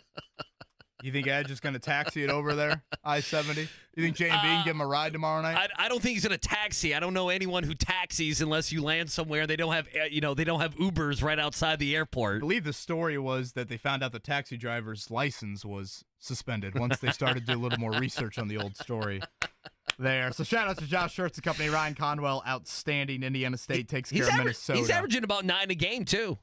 Jizzle? Yeah, it's not I bad. think he's starting to play a little bit more here. What if your name was Jizzle? Yeah, that did not make the final few for the Max Bowen name. This went with Max. Mm-hmm. This is very traditional. Yeah, right. IU women in action tonight. Oklahoma, that is 6:30. I think it's ESPN 2, if I'm not mistaken there. 4-5 matchup in round 2. So we'll see if Terry Morin's bunch can advance to the Sweet 16. Alex Pillow takes home $500K from the thermal race. Again, that was the big exhibition. A lot of money at stake there. Scott McLaughlin second, Felix Rosenquist third. And you'll start to see some NFL news trickle out from owners' meetings that's taken place down there in Orlando. Don't think Jim Irsay's scheduled to talk. Shane Steichen at a AFC coaches breakfast this morning. Chris Ballard tomorrow. Certainly Ballard will be asked about L'Jarius Sneed in the offseason as a whole. And Andy, we haven't had time to mention it this morning. Thoughts on one Dusty May to Michigan? Yeah, I'm okay. So here's how this thing broke down from my viewpoint. My people in Louisville basically told me that they thought they had Dusty May. And so much so that they basically got the big room ready, KB, for the press conference. Like they thought they had them, and then what was that? Was it late Friday night that all this happened? Was it late Friday night, or was it into Saturday? Like that Friday night was Sneed, and Saturday night was Dusty. Yeah, I think that's right. And so Dusty May, he was up there for Vanderbilt. Vanderbilt tried to woo him, and then Michigan flew in and got him. I think the thing that's interesting for me, he got a 5-year deal at Michigan. And I know the starting off point, I know this is a huge raise, so I want to be clear. I'm not acting like this is very little money. But he got $3.75 million. And again, if he walks in there to Michigan and next year they're in the Elite Eight or whatever, he's going to rework that deal and he'll be up over 4.5, whatever it may be. But that's what I found interesting is Dusty May was a hot commodity and nobody money whipped him that we know of. And so, like all the Louisville people or even the Vanderbilt people, Vanderbilt, you have big SEC money. What do you spend it on? Not the football team. You have this big SEC contract. Aren't they good at baseball? Maybe they're very good at baseball. But I mean, if you wanted Dusty May and you're U of L or Vanderbilt, well, why don't you go offer the guy $6 million then? I mean, what's it to you? I mean, this is what the money is for, so you can buy coaches, buy players, and buy out coaches when they inevitably don't live up to what you thought. So it's also funny that for months it was rumored that he would go to Ohio State. That didn't happen. He ends up going to Michigan, but I think it's a pretty good hire. And doesn't Dusty May feel very opposite of what they had with Juwan Howard? You always say you want to hire the opposite of what you just fired. Right, yeah, it feels that way, but I just don't understand. If you're U of L or Vanderbilt and you got all this money, I mean, U of L's been, I mean, they pay Rick Pitino $6, $7, $8 million all these years. Chris Mack was making over $4 million. Go offer him a $5.2 million deal in an 8-year deal. I don't understand it if you liked them. You got a couple names for U of L now? Now they're like, okay, so they didn't want Will Wade because Will Wade is a cheater. I love Will Wade, but he was he strong ass offer and everything else. There's a thought they might be circling the wagons back to him. If not, I mean, Shaheen Holloway at Seton Hall. Is it Pat Kelsey who is at Charleston? Yeah, he's got the crazy son that sits on the bench. Yeah, but I mean, you went from Scott Drew and Dusty May and guys like that. You thought you were big game hunting, and you're going to end up with Pat Kelsey? Yeah, that ain't going to fly. That ain't going to fly, brother. And Pat I Kelsey. thought like Pat Forty might have had this early on. Didn't they throw out the name of Josh Schertz early on? Yeah, I mean, we talked about it on the show. I thought Josh Schertz would be if a that's higher the name group on their you're list. Throwing out there, are you going to double back on it? I don't think it's crazy. Yeah, I mean, he hasn't taken any job. Now he's still going right now. They're still playing in the NIT, but I do wonder if you're Josh Schertz, you want to win in the NIT, but also you want to, you want other teams to know you're also very interested in their job. You want to start which to could see be a that huge money raise. hit the old bank Well, account yeah. here? I don't know who they're going to get. I really don't. Tomorrow night, 9 o'clock, again, Indiana State in the Elite Eight of the NIT. All right, plenty more on the bracket and Purdue in what was a surgical performance yesterday inside of Gamebridge Fieldhouse. We will do that on the other side. Rob Blackmon, voice of the Boilers in 20. Maintaining your furnace or air conditioner.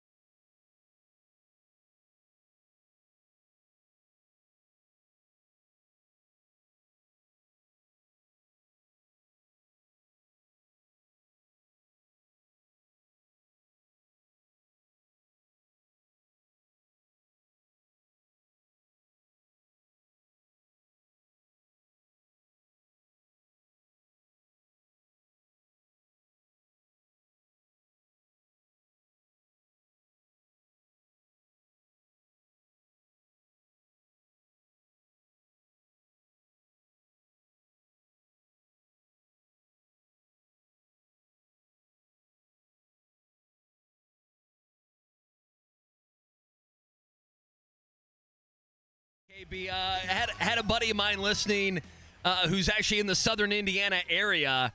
He told me right now the conversation around there is I think Josh Schertz is very much at the top of the list. I told you that. I told you that a few weeks ago, and then that all went away with the Dusty May stuff. So we'll see what happens there. It's still quite the carousel still to go. Is his name? What's the Drake coach who just went to West Virginia?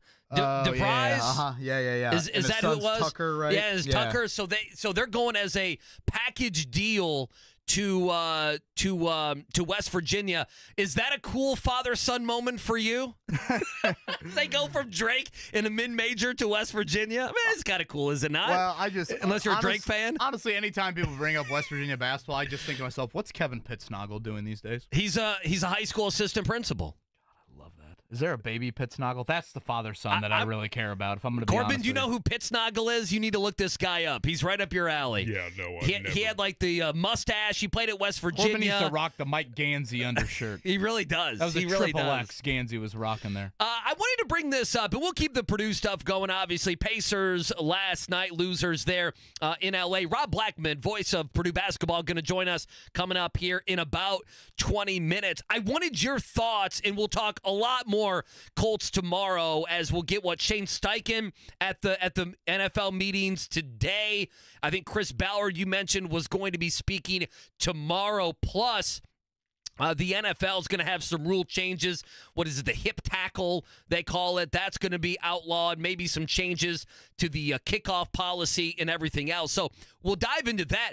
What was your reaction on Friday night when L'Jarius Sneed goes, of course, to a team not the Colts, and, of course, to a team right here in the AFC South with the Tennessee Titans? Yeah, I was a little surprised at the asking price, just the third rounder, and then a flop of seventh-round picks, I believe, was the asking price there. Obviously, you got the contract on top of that, $19 million annually over 4 years. I view the Colts offseason at this point as a missed opportunity, and I hope the baseball analogy will land. I don't know if it will, Andy, but opening day is coming up, right, on Thursday? Basically, yes, it is. The Colts are in a position right now with Anthony Richardson, as pretty much every other team in the AFC South is, considering their rookie contract quarterback. They're in a position where you walk to the plate and you've got no strikes on you.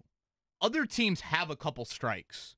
And by that, I mean you can swing at some pitches that might not be whatever, in the zone, or, no, I really need to sit here and, try to foul a few off. Like, other teams, they have to be very selective.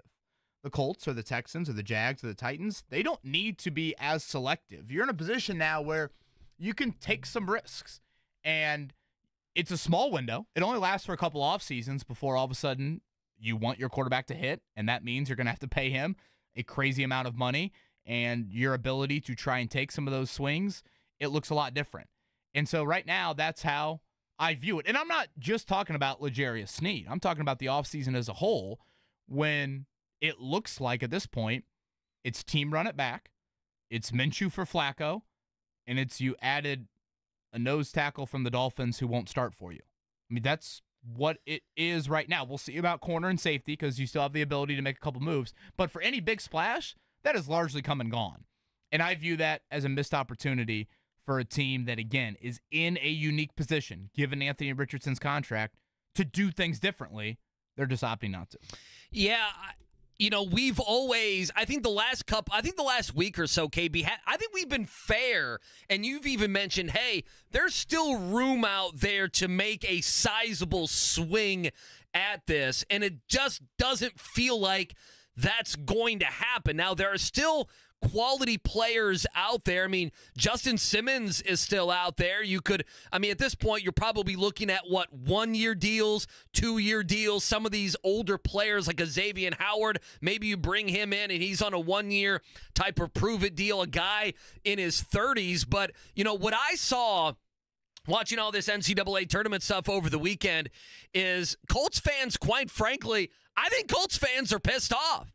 I mean, I think Purdue fans are Purdue fans. I don't think Colts fans are happy at all. I think they're unhappy that they didn't get this guy, and he goes, of course, to someone in the AFC South. They have seen the Texans surpass them, and now, they're probably a little bit worried. Hey, are the Titans putting together, a team that is going to rival ours? After you thought, okay, now we've kind of passed them. They have a new coaching staff. Vrabel's finally out of the AFC South and everything else. So I think there's that. And then the other side of this, and we'll dive into more of this tomorrow, is, essentially you gave, all they got was a third-round pick. And so this thought process that the Chiefs were holding out, and it's like, oh, they want a first or they want a second or all this nonsense, in the end, that didn't end up being true. They swapped 7th-rounders, did the Chiefs and Titans, and then they got a third, and we talked about this before the show. I think, is it Jeff Howe who's on The Athletic? Yes. He gave the Chiefs an F on this trade, an F. And the reason he did so was, if they lost Snead next year to free agency, they would get a 3rd-round compensatory pick. And so the Chiefs, did they really want a 3rd-rounder so much this year, more so than waiting around next year? That's what Kansas City said. We want the 3rd-rounder now instead of a 3rd-rounder next year. And this year, they could have played with L'Jarius Sneed under, that franchise tag and making over $19 million, but he would have been on Kansas City's team. The flip side is Kansas City feels like with what they have and through the draft, they've been able to nail that position, find corners. But and who can argue with Kansas City for what they've done? But to me, it was questionable on the Colts and Titans side. Okay, you're not giving up anything. It's also questionable that the Chiefs just would rather have a 3rd-rounder this year instead of next year and not play with their all-star corner. I don't know. And I just want to go to sleep at night and think we've gone, if I'm Chris Ballard, I want to go to sleep at night and I want to think we've gone above and beyond support for our young QB. Above and beyond. Maybe you've done too much, but you know what? That's better than doing too little. And I don't feel like you've done that at all. Nick points out here, it seems to be every offseason the theme is a missed opportunity for the Colts. Where I would argue against that, Nick, is just that, again, this offseason is different. Like financially. Right. Go back to Chris Ballard's comments 2.5 months ago. How do things change with Anthony Richardson as your franchise QB? Chris's direct quote, it opens the world up a little bit financially, which is a good thing. He said that then. But they've operated in a very normal sense of just team run it back, without this, hey, there's a chance here to throw in a draft pick there. Or maybe you don't re-sign one of the big names that are in-house. Maybe you go out there and you get whatever, a B or a C level player, and you try to go to a premium position and make a splash there. Because, again, that is my argument. It really has always been my argument in the Ballard era. Look at the top 10 highest paid Colts. They're not at the premium positions. And that's where I looked at the Snead move and thought, this is a premium position. This is a position you haven't found an answer at in probably a decade. And that's the opportunity to try and take a swing when, again, you can get away with the pitch in the dirt that you've swung at. You have 0 strikes on you. You don't have 2 strikes in the bottom of the 9th, and that's where I view it as a missed opportunity. I'll be curious to hear Ballard's comments when he does speak down there at the owners' meeting. You mentioned Snead. I don't feel like they've – you want to feel like in the offseason that you're better. I don't feel that way, and that's not against Kenny Moore or Grover Stewart. That's probably, for the golf analogy, shooting par, and that would be unfair. And all of it is internal growth. Yeah, Ballard would kick back that, Kenny's for his position and Grover for what they mean, and I understand that. To me, that's shooting par. What other items are you bringing me that are going to make us better? And I don't feel like they've done that in the secondary whatsoever. That was a bugaboo last year. And listen, I know there's still free agents out there. I know the draft is so freaking deep at wide receiver, and then you throw in a guy like Brock Bowers, who very well could be there at 15. I also feel like there's weapons around Anthony Richardson, other than re-signing Michael Pittman, but we always knew Michael Pittman was going to play at least this year with the Colts, right? You always knew, whether it's going to be the franchise tag or a 3 or 4 year deal, you knew he was going to be on the roster. We'll get more into this tomorrow, but again, to me, I've always viewed corner safety as that is the veteran pathway versus the rookie. You went youth at those areas last year and you got burned. So I view it as, yes, is it a nice cornerback draft? Sure. But again, expecting those guys to walk in day one and be stable for you for 17 games is a bit far-fetched when your quarterback schedule is much more difficult. That's where I would disagree with the plan of attack here for the Colts. Voice of the Boilers, Rob Blackmon in 10. Tired of breathing in poor quality air at your workplace? APG Air, the region's indoor air quality expert, has the solution for you. Introducing the most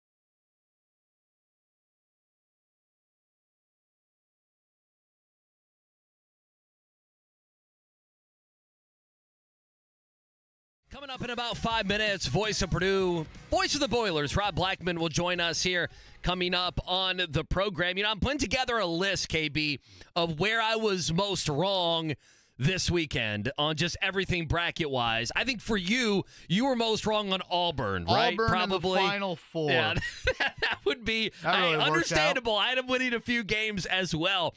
Where I think I was most wrong, and it's probably, you're thinking, Andy, this team's a 6 seed. What are you talking about?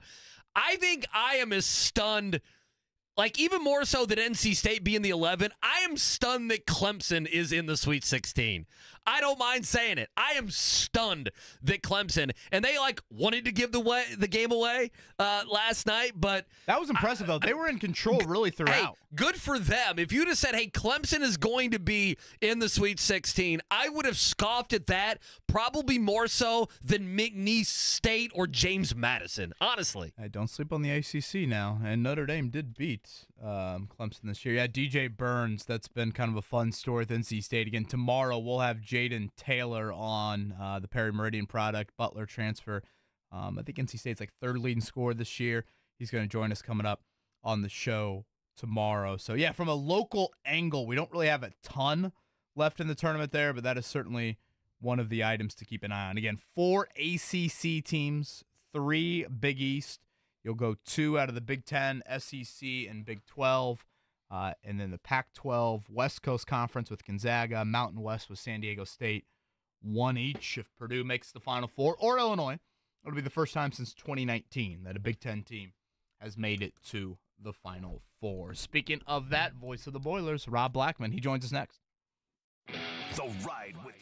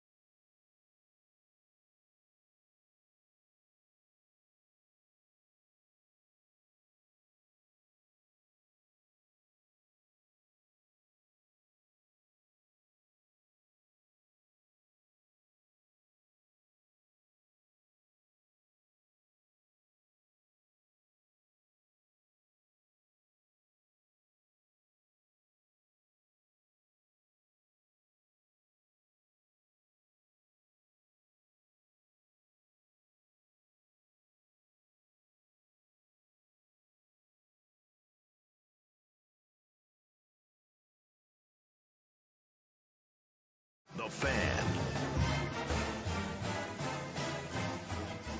Good weekend for Purdue. We keep it going. Wake up call live from the DriveHuber.com studios. KB and Andy, we have Corbin here. Is Mark Dykton in Florida again? Like the third time this year. That guy needs to be paying taxes.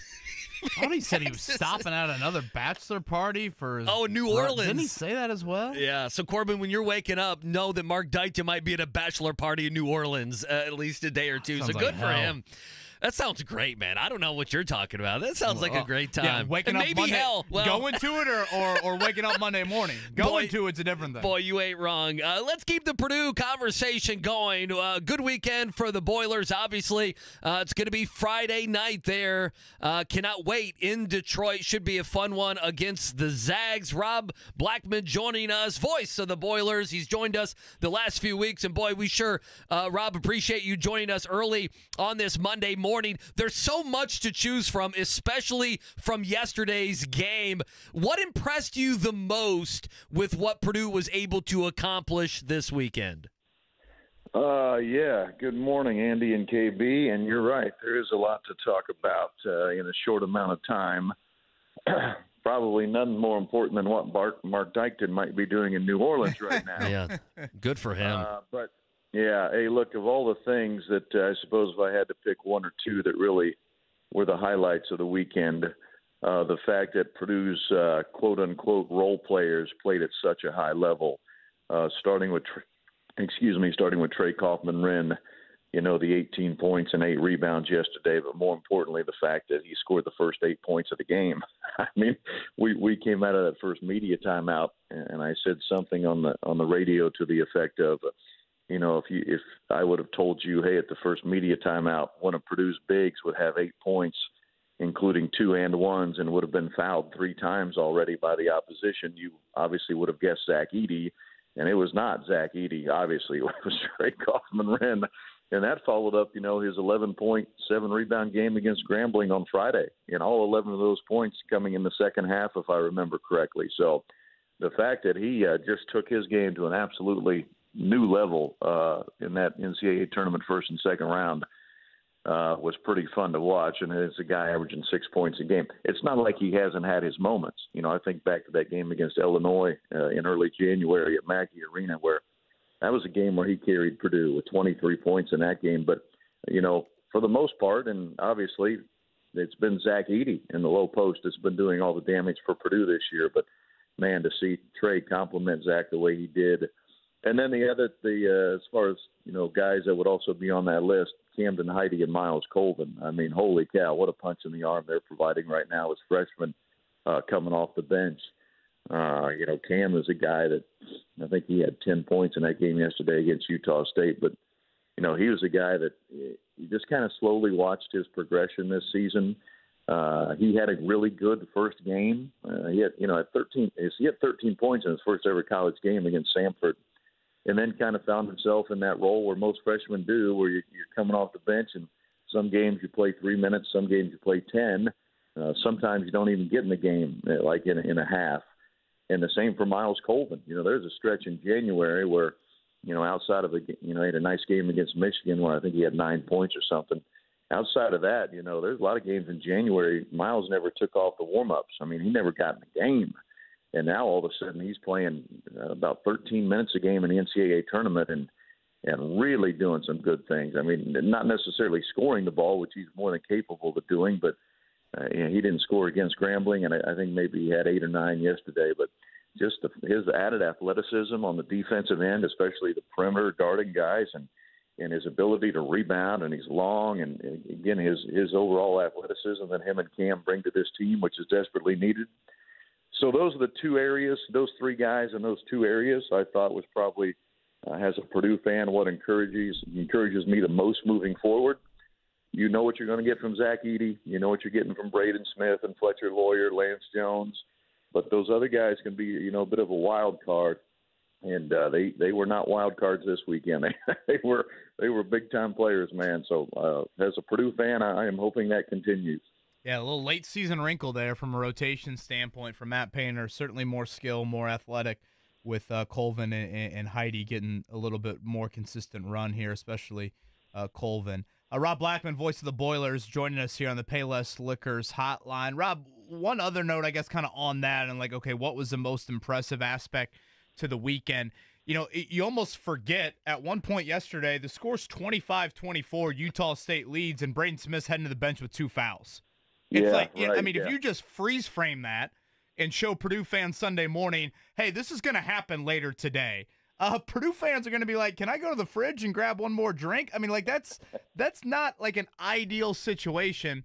And for the game to not just be, okay, Purdue weathers that storm and they're up 2 at half or they're up 4 at half. For them to snowball and build that lead to 16, that to me is just something that I don't know if, there hasn't been a ton of moments without Braden Smith, obviously, this season. But that to me is also a pretty encouraging sign of you handled your quarterback being on the bench, and you didn't just handle it, you really thrived instead of just surviving. Yeah, Kevin, I'm with you. We made that same comment at the going to the halftime break because we hadn't, we made that note on our scorecard at I think it was like 7:38 or something is where Braden went to the bench for that second foul. And as you said, 1-point game at that point. And there have been many times this year when Braden Smith has gone to the bench. Not often. He plays a lot, but I shouldn't say many times, but there have been few times this year when he has gone to the bench in foul trouble, and it's just kind of fell apart for Purdue on the offensive end. It did not fall apart yesterday, as you well mentioned. Purdue pushes that lead out to 16, and I would also add there was a short little stretch there, not very long, but there was a short stretch late in that first half when both Braden and Zach Edey were on the bench at the same time. And that rarely happens. And when it has happened this year, it has normally gone south quickly on Purdue. So not only Braden on the bench, but again, Zach on the bench and again, it wasn't as long, just a few minutes, really more like a few seconds. But for Purdue to add on to that lead, and, look, a lot of credit goes to Lance Jones. He's a guy that when he came to Purdue this summer and started working out with his team and really playing early in the season, he was a bit of a, what would we ever use the word wild card? Let's say uncaged animal at times. You weren't quite sure what he was going to do, if he was going to make the right decision, especially with the ball in his hands on the offensive end, which is never a good thing when you're the backup point guard.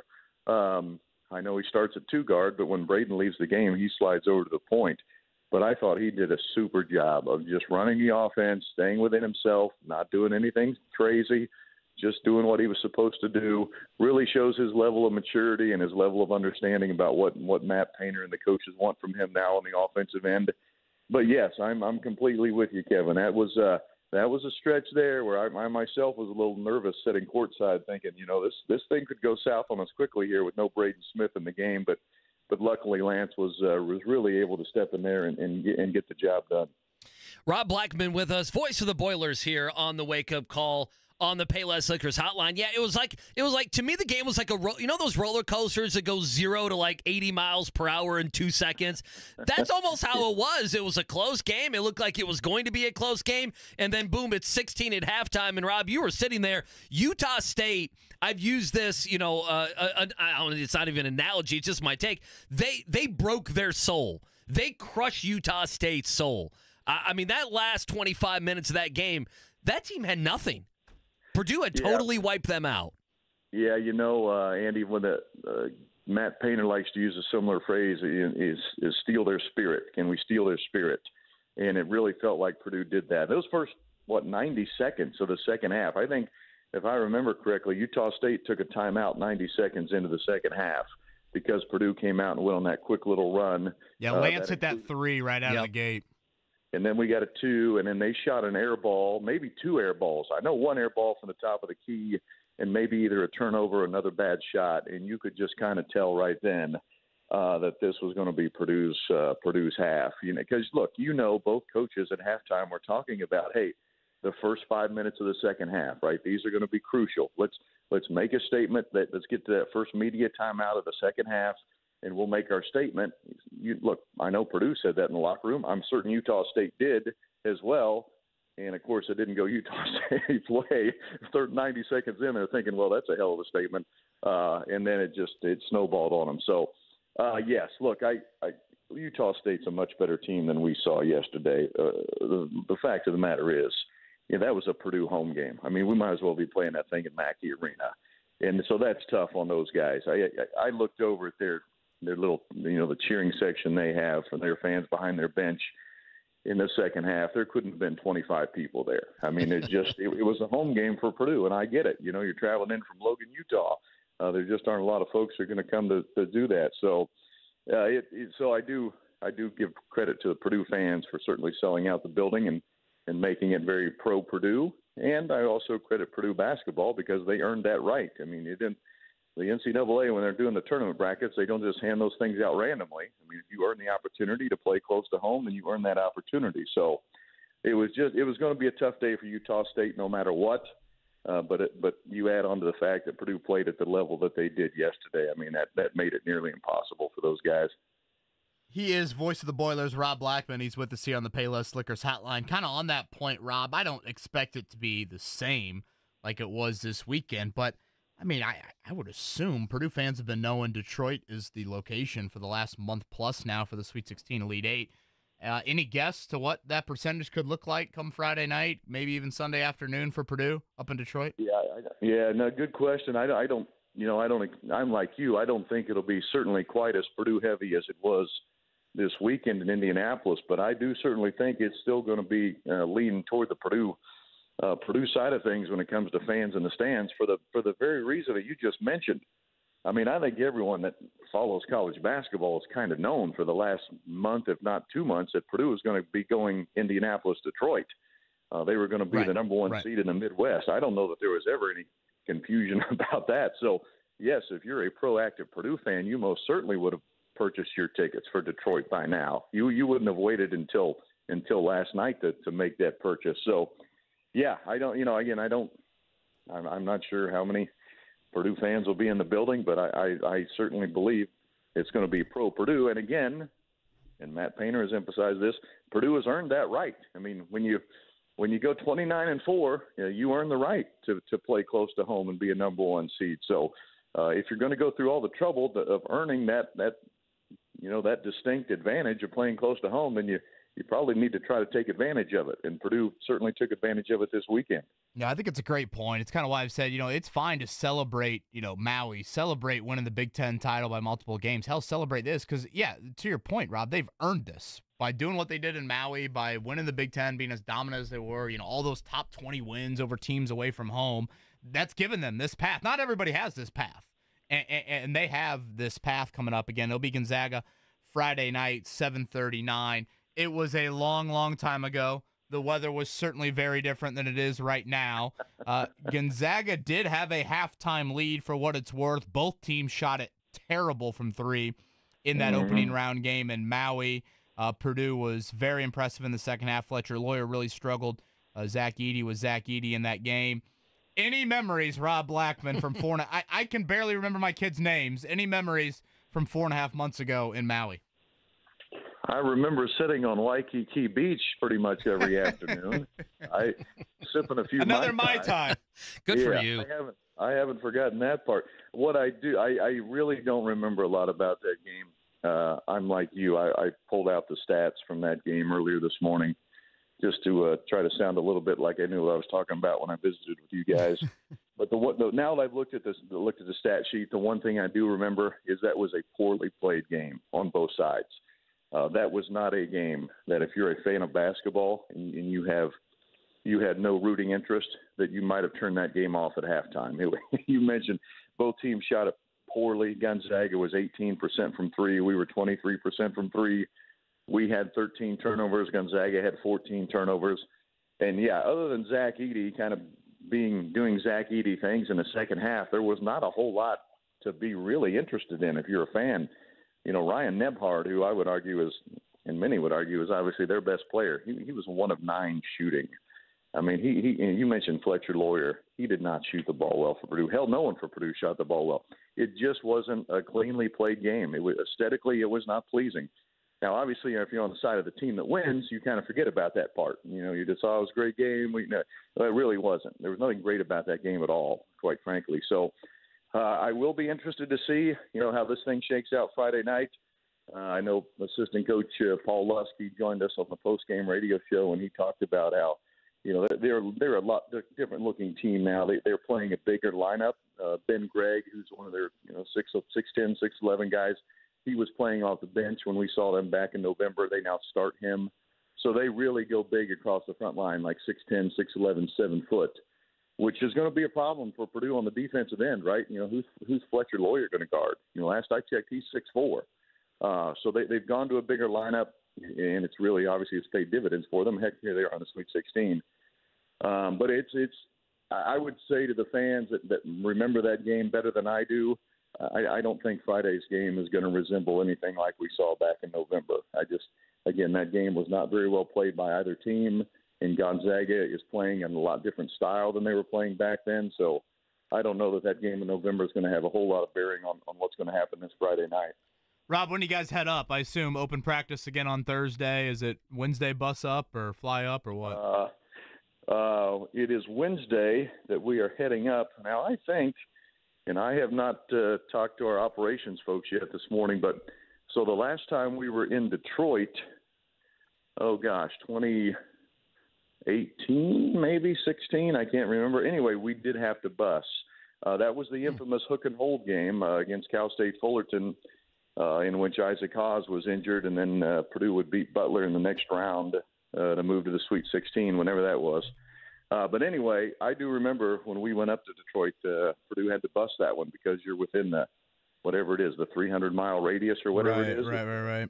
You have the bus. So I'm assuming we're busing, but I do not know that yet. I haven't gotten those details yet.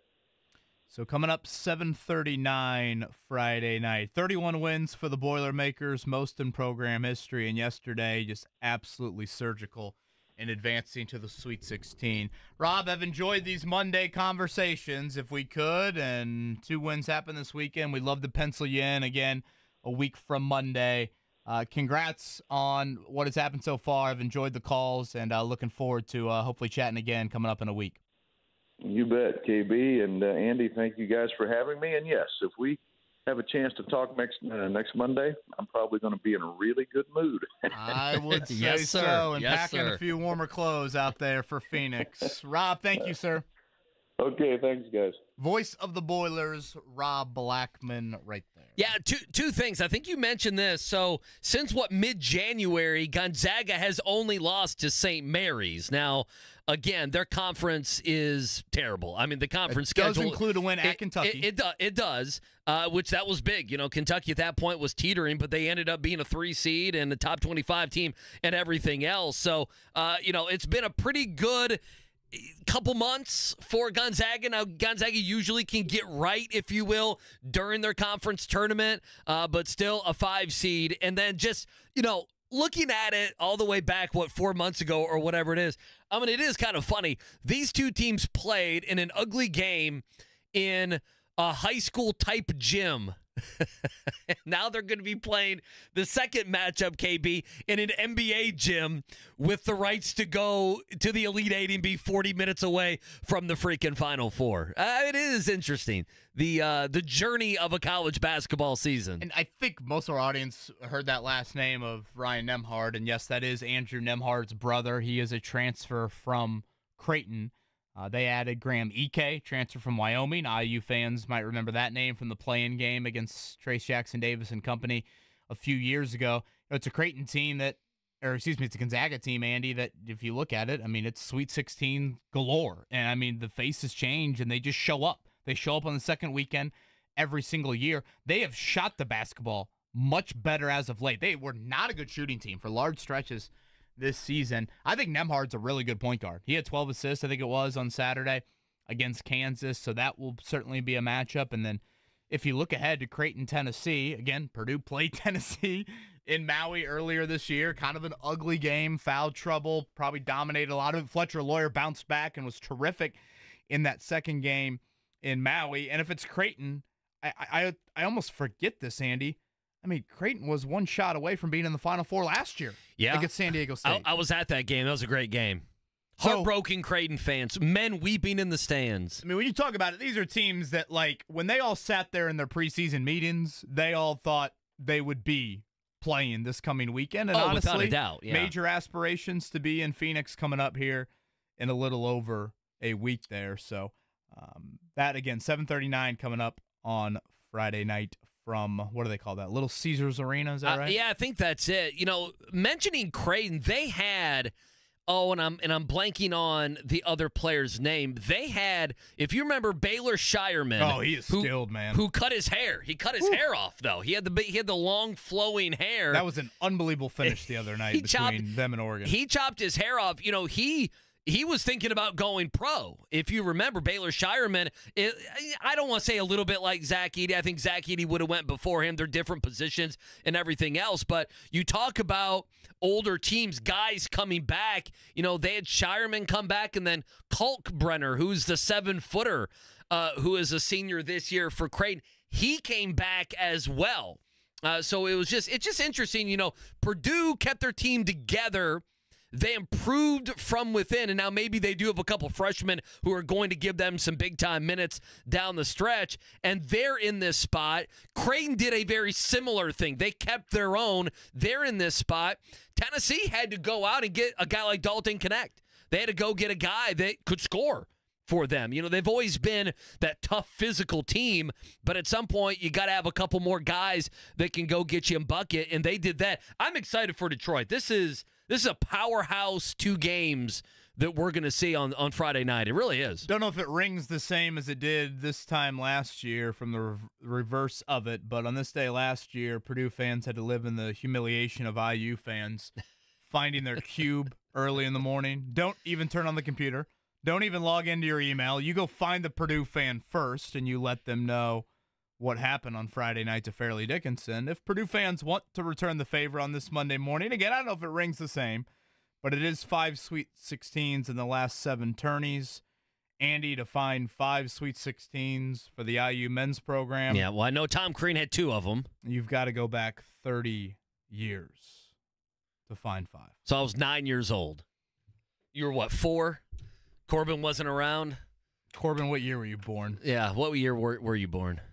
Good days of 1999.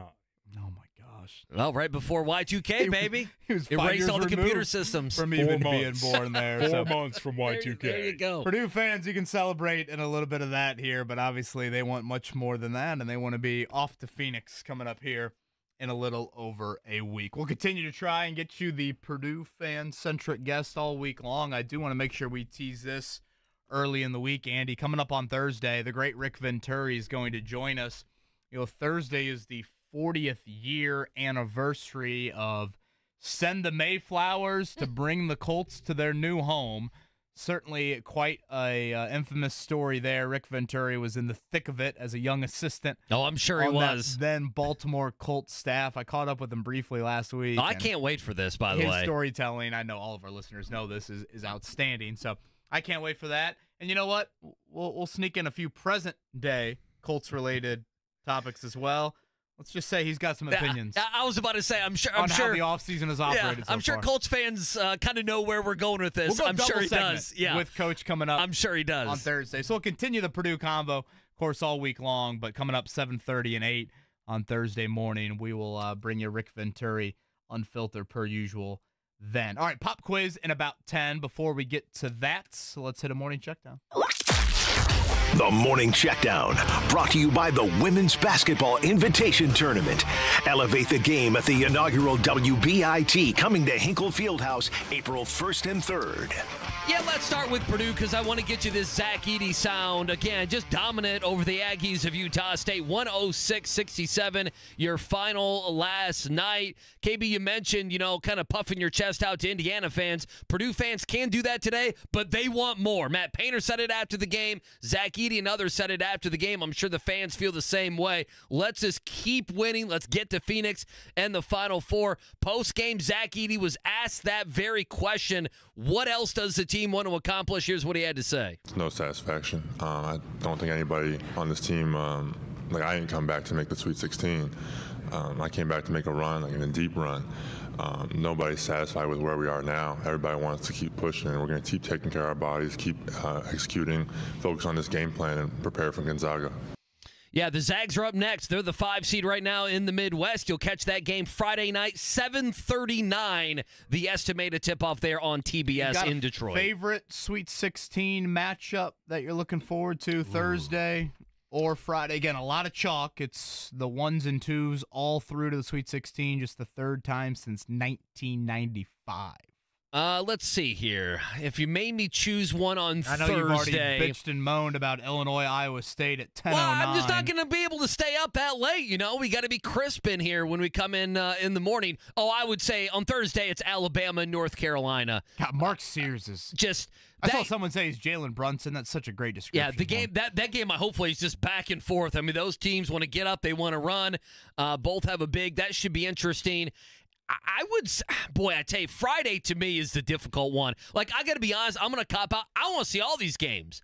Like, I could see NC State advance to the Elite Eight. Purdue and Gonzaga should be a very good game. Houston-Duke should be a very good game. I mean, Tennessee-Creighton, I wouldn't be surprised if that game came down to the last second. You just gave us 9 games. Listen, those are the 4 games I want to see. If you're going to pin me down on one game, give me Tennessee-Creighton. I'll go Duke-Houston. Okay. Just what do we see when I love when teams see Houston for the first time and just kind of handle everything Kelvin Sampson throws at you. And you know what? This time last year, Andy, we just totally wrote off Alabama's opponents and just like, oh, yeah, Alabama's good. They're going to make the Final Four. They were probably the biggest favorite in the Sweet 16 round. Right. You look at it right now. UConn, the biggest favorite. Who do they got? San Diego State, the team that did bounce Alabama last year. Could they do that for a second year in a row? All right, tonight it's 10:30 tonight, right? From it is whatever the hell it's called now. It's the Staples Center. It's a late one. Yeah, it's 10:30. Final back-to-back of the season for the Pacers. We know where they rank in back-to-backs this season. It has been ugly. Granted, they didn't have to get on an airplane for this one. It's in LA for back-to-back games. 40-32 on the year. The Pacers. Last night they lose 150-145. Rick Carlisle was vehemently upset about the officiating afterwards. Huge second and third quarters from the Lakers. Andy, I think what honestly is a bit of a bummer to last night, I checked out at the end of the third quarter thinking the game was over. It turned into kind of a competitive fourth quarter, and it almost is like wasted energy on the back-to-back. Well, like, it's not a bad point. When I went to bed at the end of the third, I'm like, you know what? Okay, they're going to lose, but at least they won't have to play their starters in the fourth quarter. They did. They cut it to 3 on a couple of different occasions in the fourth, but couldn't get over the hump there. So, again, the Pacers lose to the Lakers last night. We'll see about Aaron Nesmith. He got banged up on a hit from Cam Reddish, stayed in the game, but you never know how a guy's going to react on that, on a back-to-back to that. Yeah, I couldn't tell the issue. He got hit in the sternum, but then his head snapped back, and it looked like his head hit the floor. So was there a neck injury, a head injury, a sternum/chest He strikes injury? as a pretty tough individual. And again, stayed in the game, so that'll be something to just keep an eye on for tonight. So the Pacers 2-1 on this road trip. They did win in Golden State on Friday, but they will round things out here coming up tonight in LA, Wednesday in Chicago, clinging to that 6th spot in the Eastern Conference. Can I throw one more thing out? We haven't talked too much about this. I thought the Golden State game on, Friday night, I thought we got a little bit more of Tyrese Halliburton that we kind of saw earlier in the year. Now, he shot 50% from 3 in that game on Friday from 3. He was 4 of 8. It's the first time he shot over 50% from 3. I mean, you got to go all the way back to that Toronto game before the All-Star break. That would have been February 14th is the last time he shot over 50% from 3. And then maybe you could say he reverted, didn't really have, a big game, didn't hit those threes until the very end, right? That made it kind of a close game. But I was interested. I thought if you'd have told me that, and I know he had 10 assists, that they would score 145 points against the Lakers last night and Halliburton would only have 12 points, only hit 2 threes, I would have, I would have been surprised. So I guess that would be my only thing. I was just a little, besides the defense, and Carlisle called 3 timeouts at least last night where he was not happy.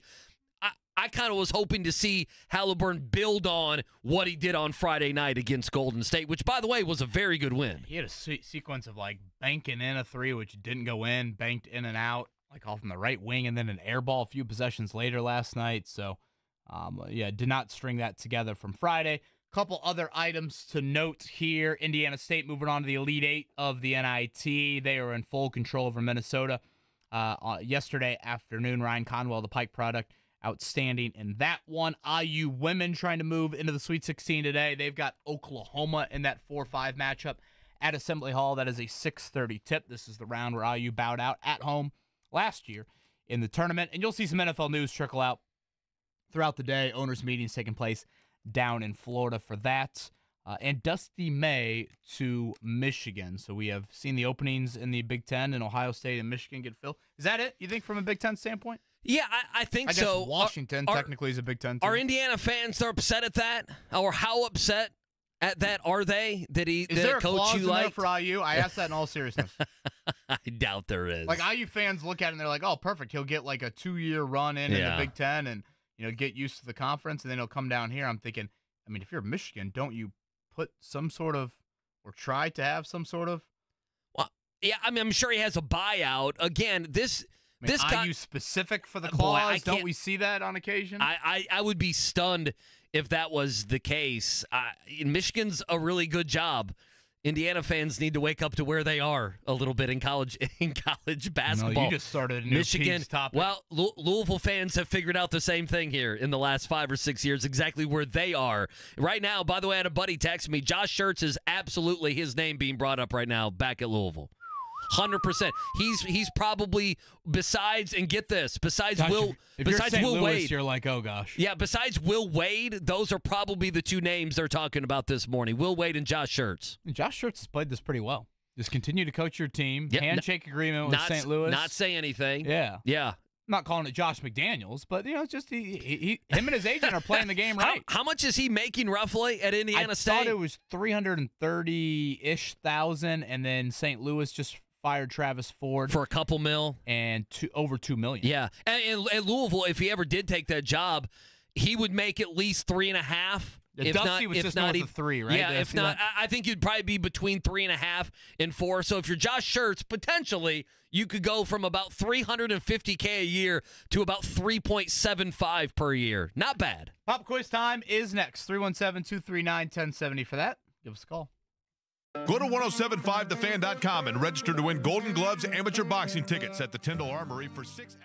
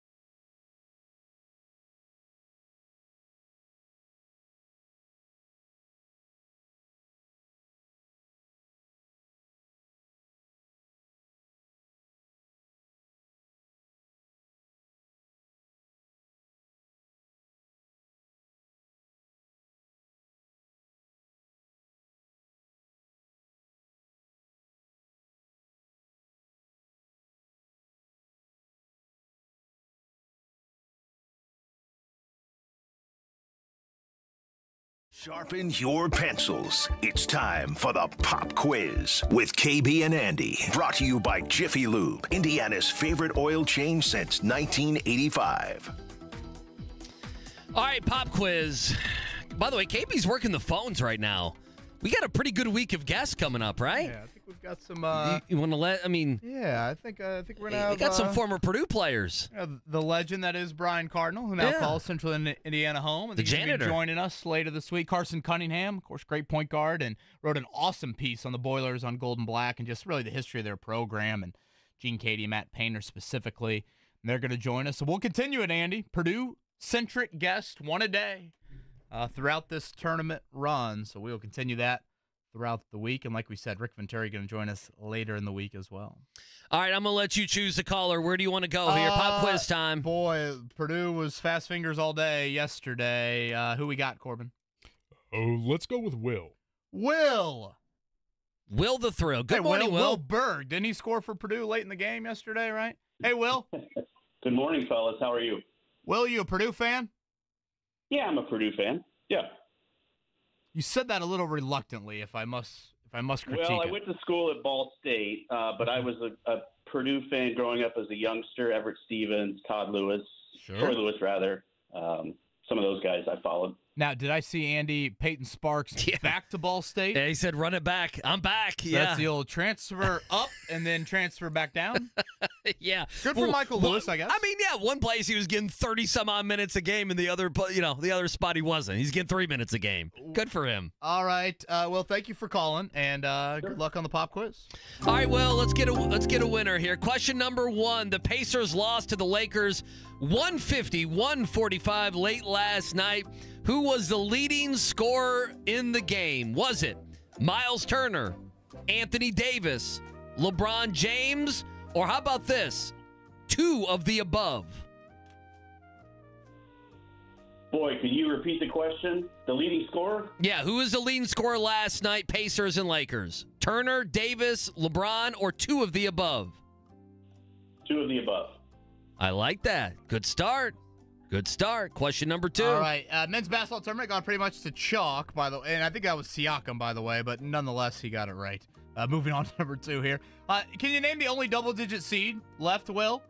North Carolina State, Oregon, Grand Canyon, James Madison. North Carolina State.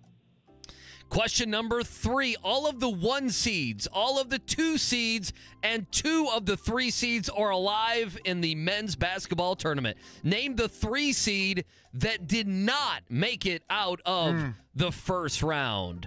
Baylor, Kentucky, Auburn, or St. Mary's? Baylor. All right, number 4 here, Will. Carlos Sainz, that would be Ferrari's Carlos Sainz, won Formula F1's Australian Grand Prix over the weekend. Sainz missed the Grand Prix in Saudi Arabia 2 weeks ago. Why was he out of that race? Was it COVID? Was it a broken hand, a travel visa problem, or appendicitis? What a question. I know. I apologize up front. I'm going to say a travel visa.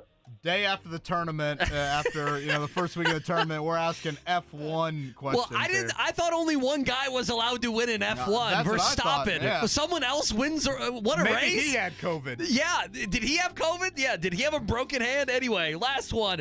On this day in 1972, John Wooden's UCLA Bruins won their 6th straight NCAA tournament championship.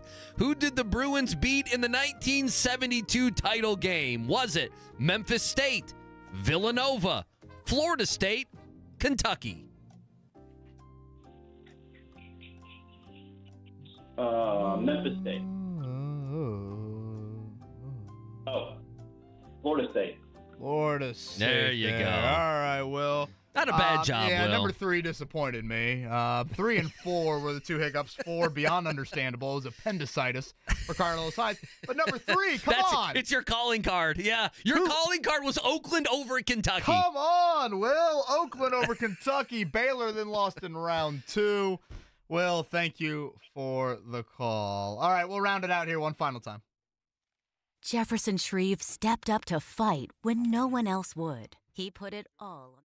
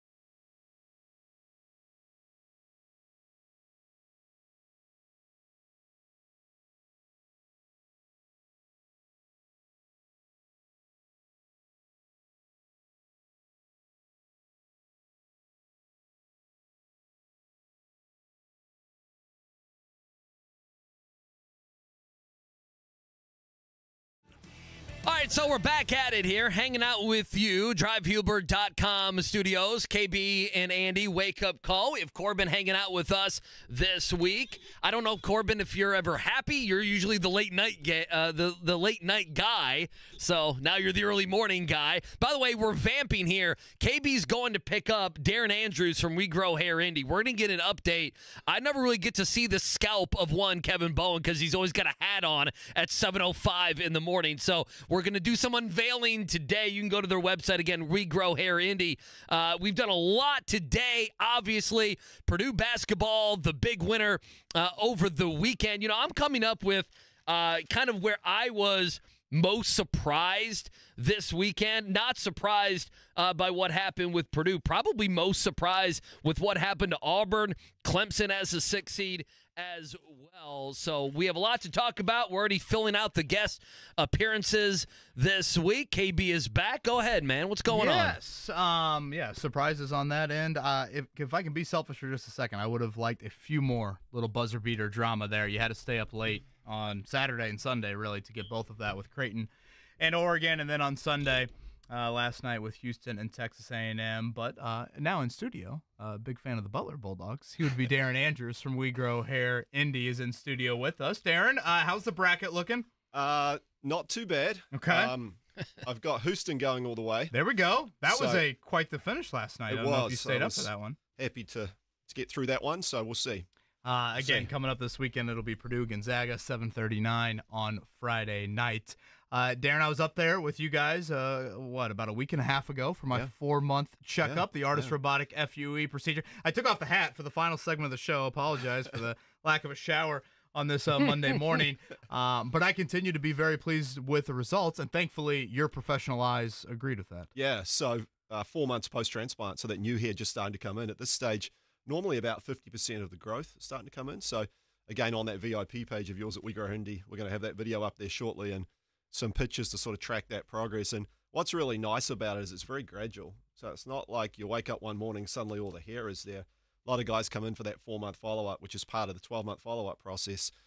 And they're like, I think it's starting to grow. Mm-hmm. And as you know, you look at the before picture and you're like, wow, that was me. I was in awe looking at the before picture. I was like, wow, it really looked like that. And now it looks like this. The other thing that I have said on, throughout our mornings here, I cannot believe how, I guess seamless is the word that pops in my head, or just, how smooth the recovery process was. I had the procedure done on a Friday. Yep.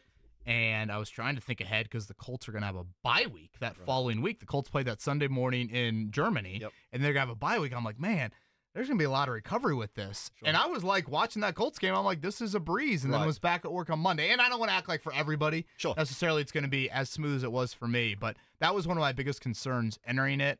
And to have, again, as really seamless of a recovery process, I was really pleased. Yeah, I think that's a big concern for a lot of guys. And look, it's medicine. Everybody's different. I remember back when I had my procedure in 2005, another guy had his procedure with me the same day. I remember calling him that evening. He was great. I had a very light-grade headache. I had a multi-unit hair grafting procedure. It was nothing that couldn't be managed. And that's just, it's like going to the dentist. You can have different experiences every time. But, the technology now, the care of the follow-up, we've got it down pretty good. So we try to minimize those variables as much as possible. And a little bit of planning around your schedule and what you've got coming up like we did with you, you can work through those things. It's never going to be completely seamless, but we've got it down pretty good now. Again, he is the clinic director, Darren Andrews at WeGrowHairIndy.com is the website. 317-522-2995 is the phone number. I'm watching some of these coaches this weekend. I'm thinking they could use We Grow Hair Indy. Yeah, me too. Not to get too personal here, maybe even some locally on that end there. The other thing I wanted to bring up too, you and I talked about this. I was initially a little hesitant. I'm thinking to myself, man, I'm not like naked up top. Sure. It's not, a glaring issue. But you reminded me, let's think like 5 to 10 years down the road, and let's think a little bit further. I think people my age, I'm 34, that's probably a good reminder to have as well. I was 32 when I had it done. So, I've had one procedure.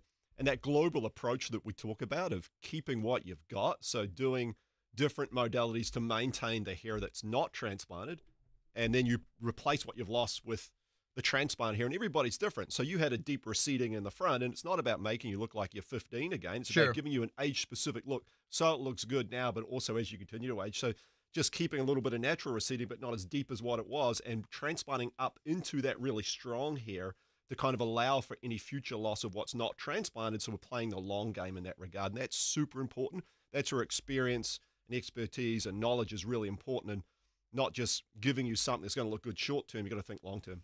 Andy, I was thinking maybe that Golke kid.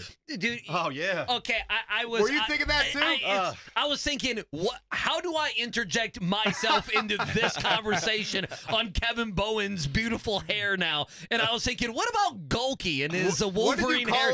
He looked like the Wolverine. Yeah, that's what he looked like. Yeah, like kind of Steve Alford offspring, but not totally Steve Alford offspring is what we were thinking there. The sharpshooter for Oakland, of course, as Oakland was our Cinderella there that unfortunately bowed out Saturday night. That's so funny. As they could not get a shot off at the end of regulation against NC State. One other thing that I don't know if I've brought up too much on air, but I've had these conversations, Darren, with people that have had different sorts of hair transplant procedures done.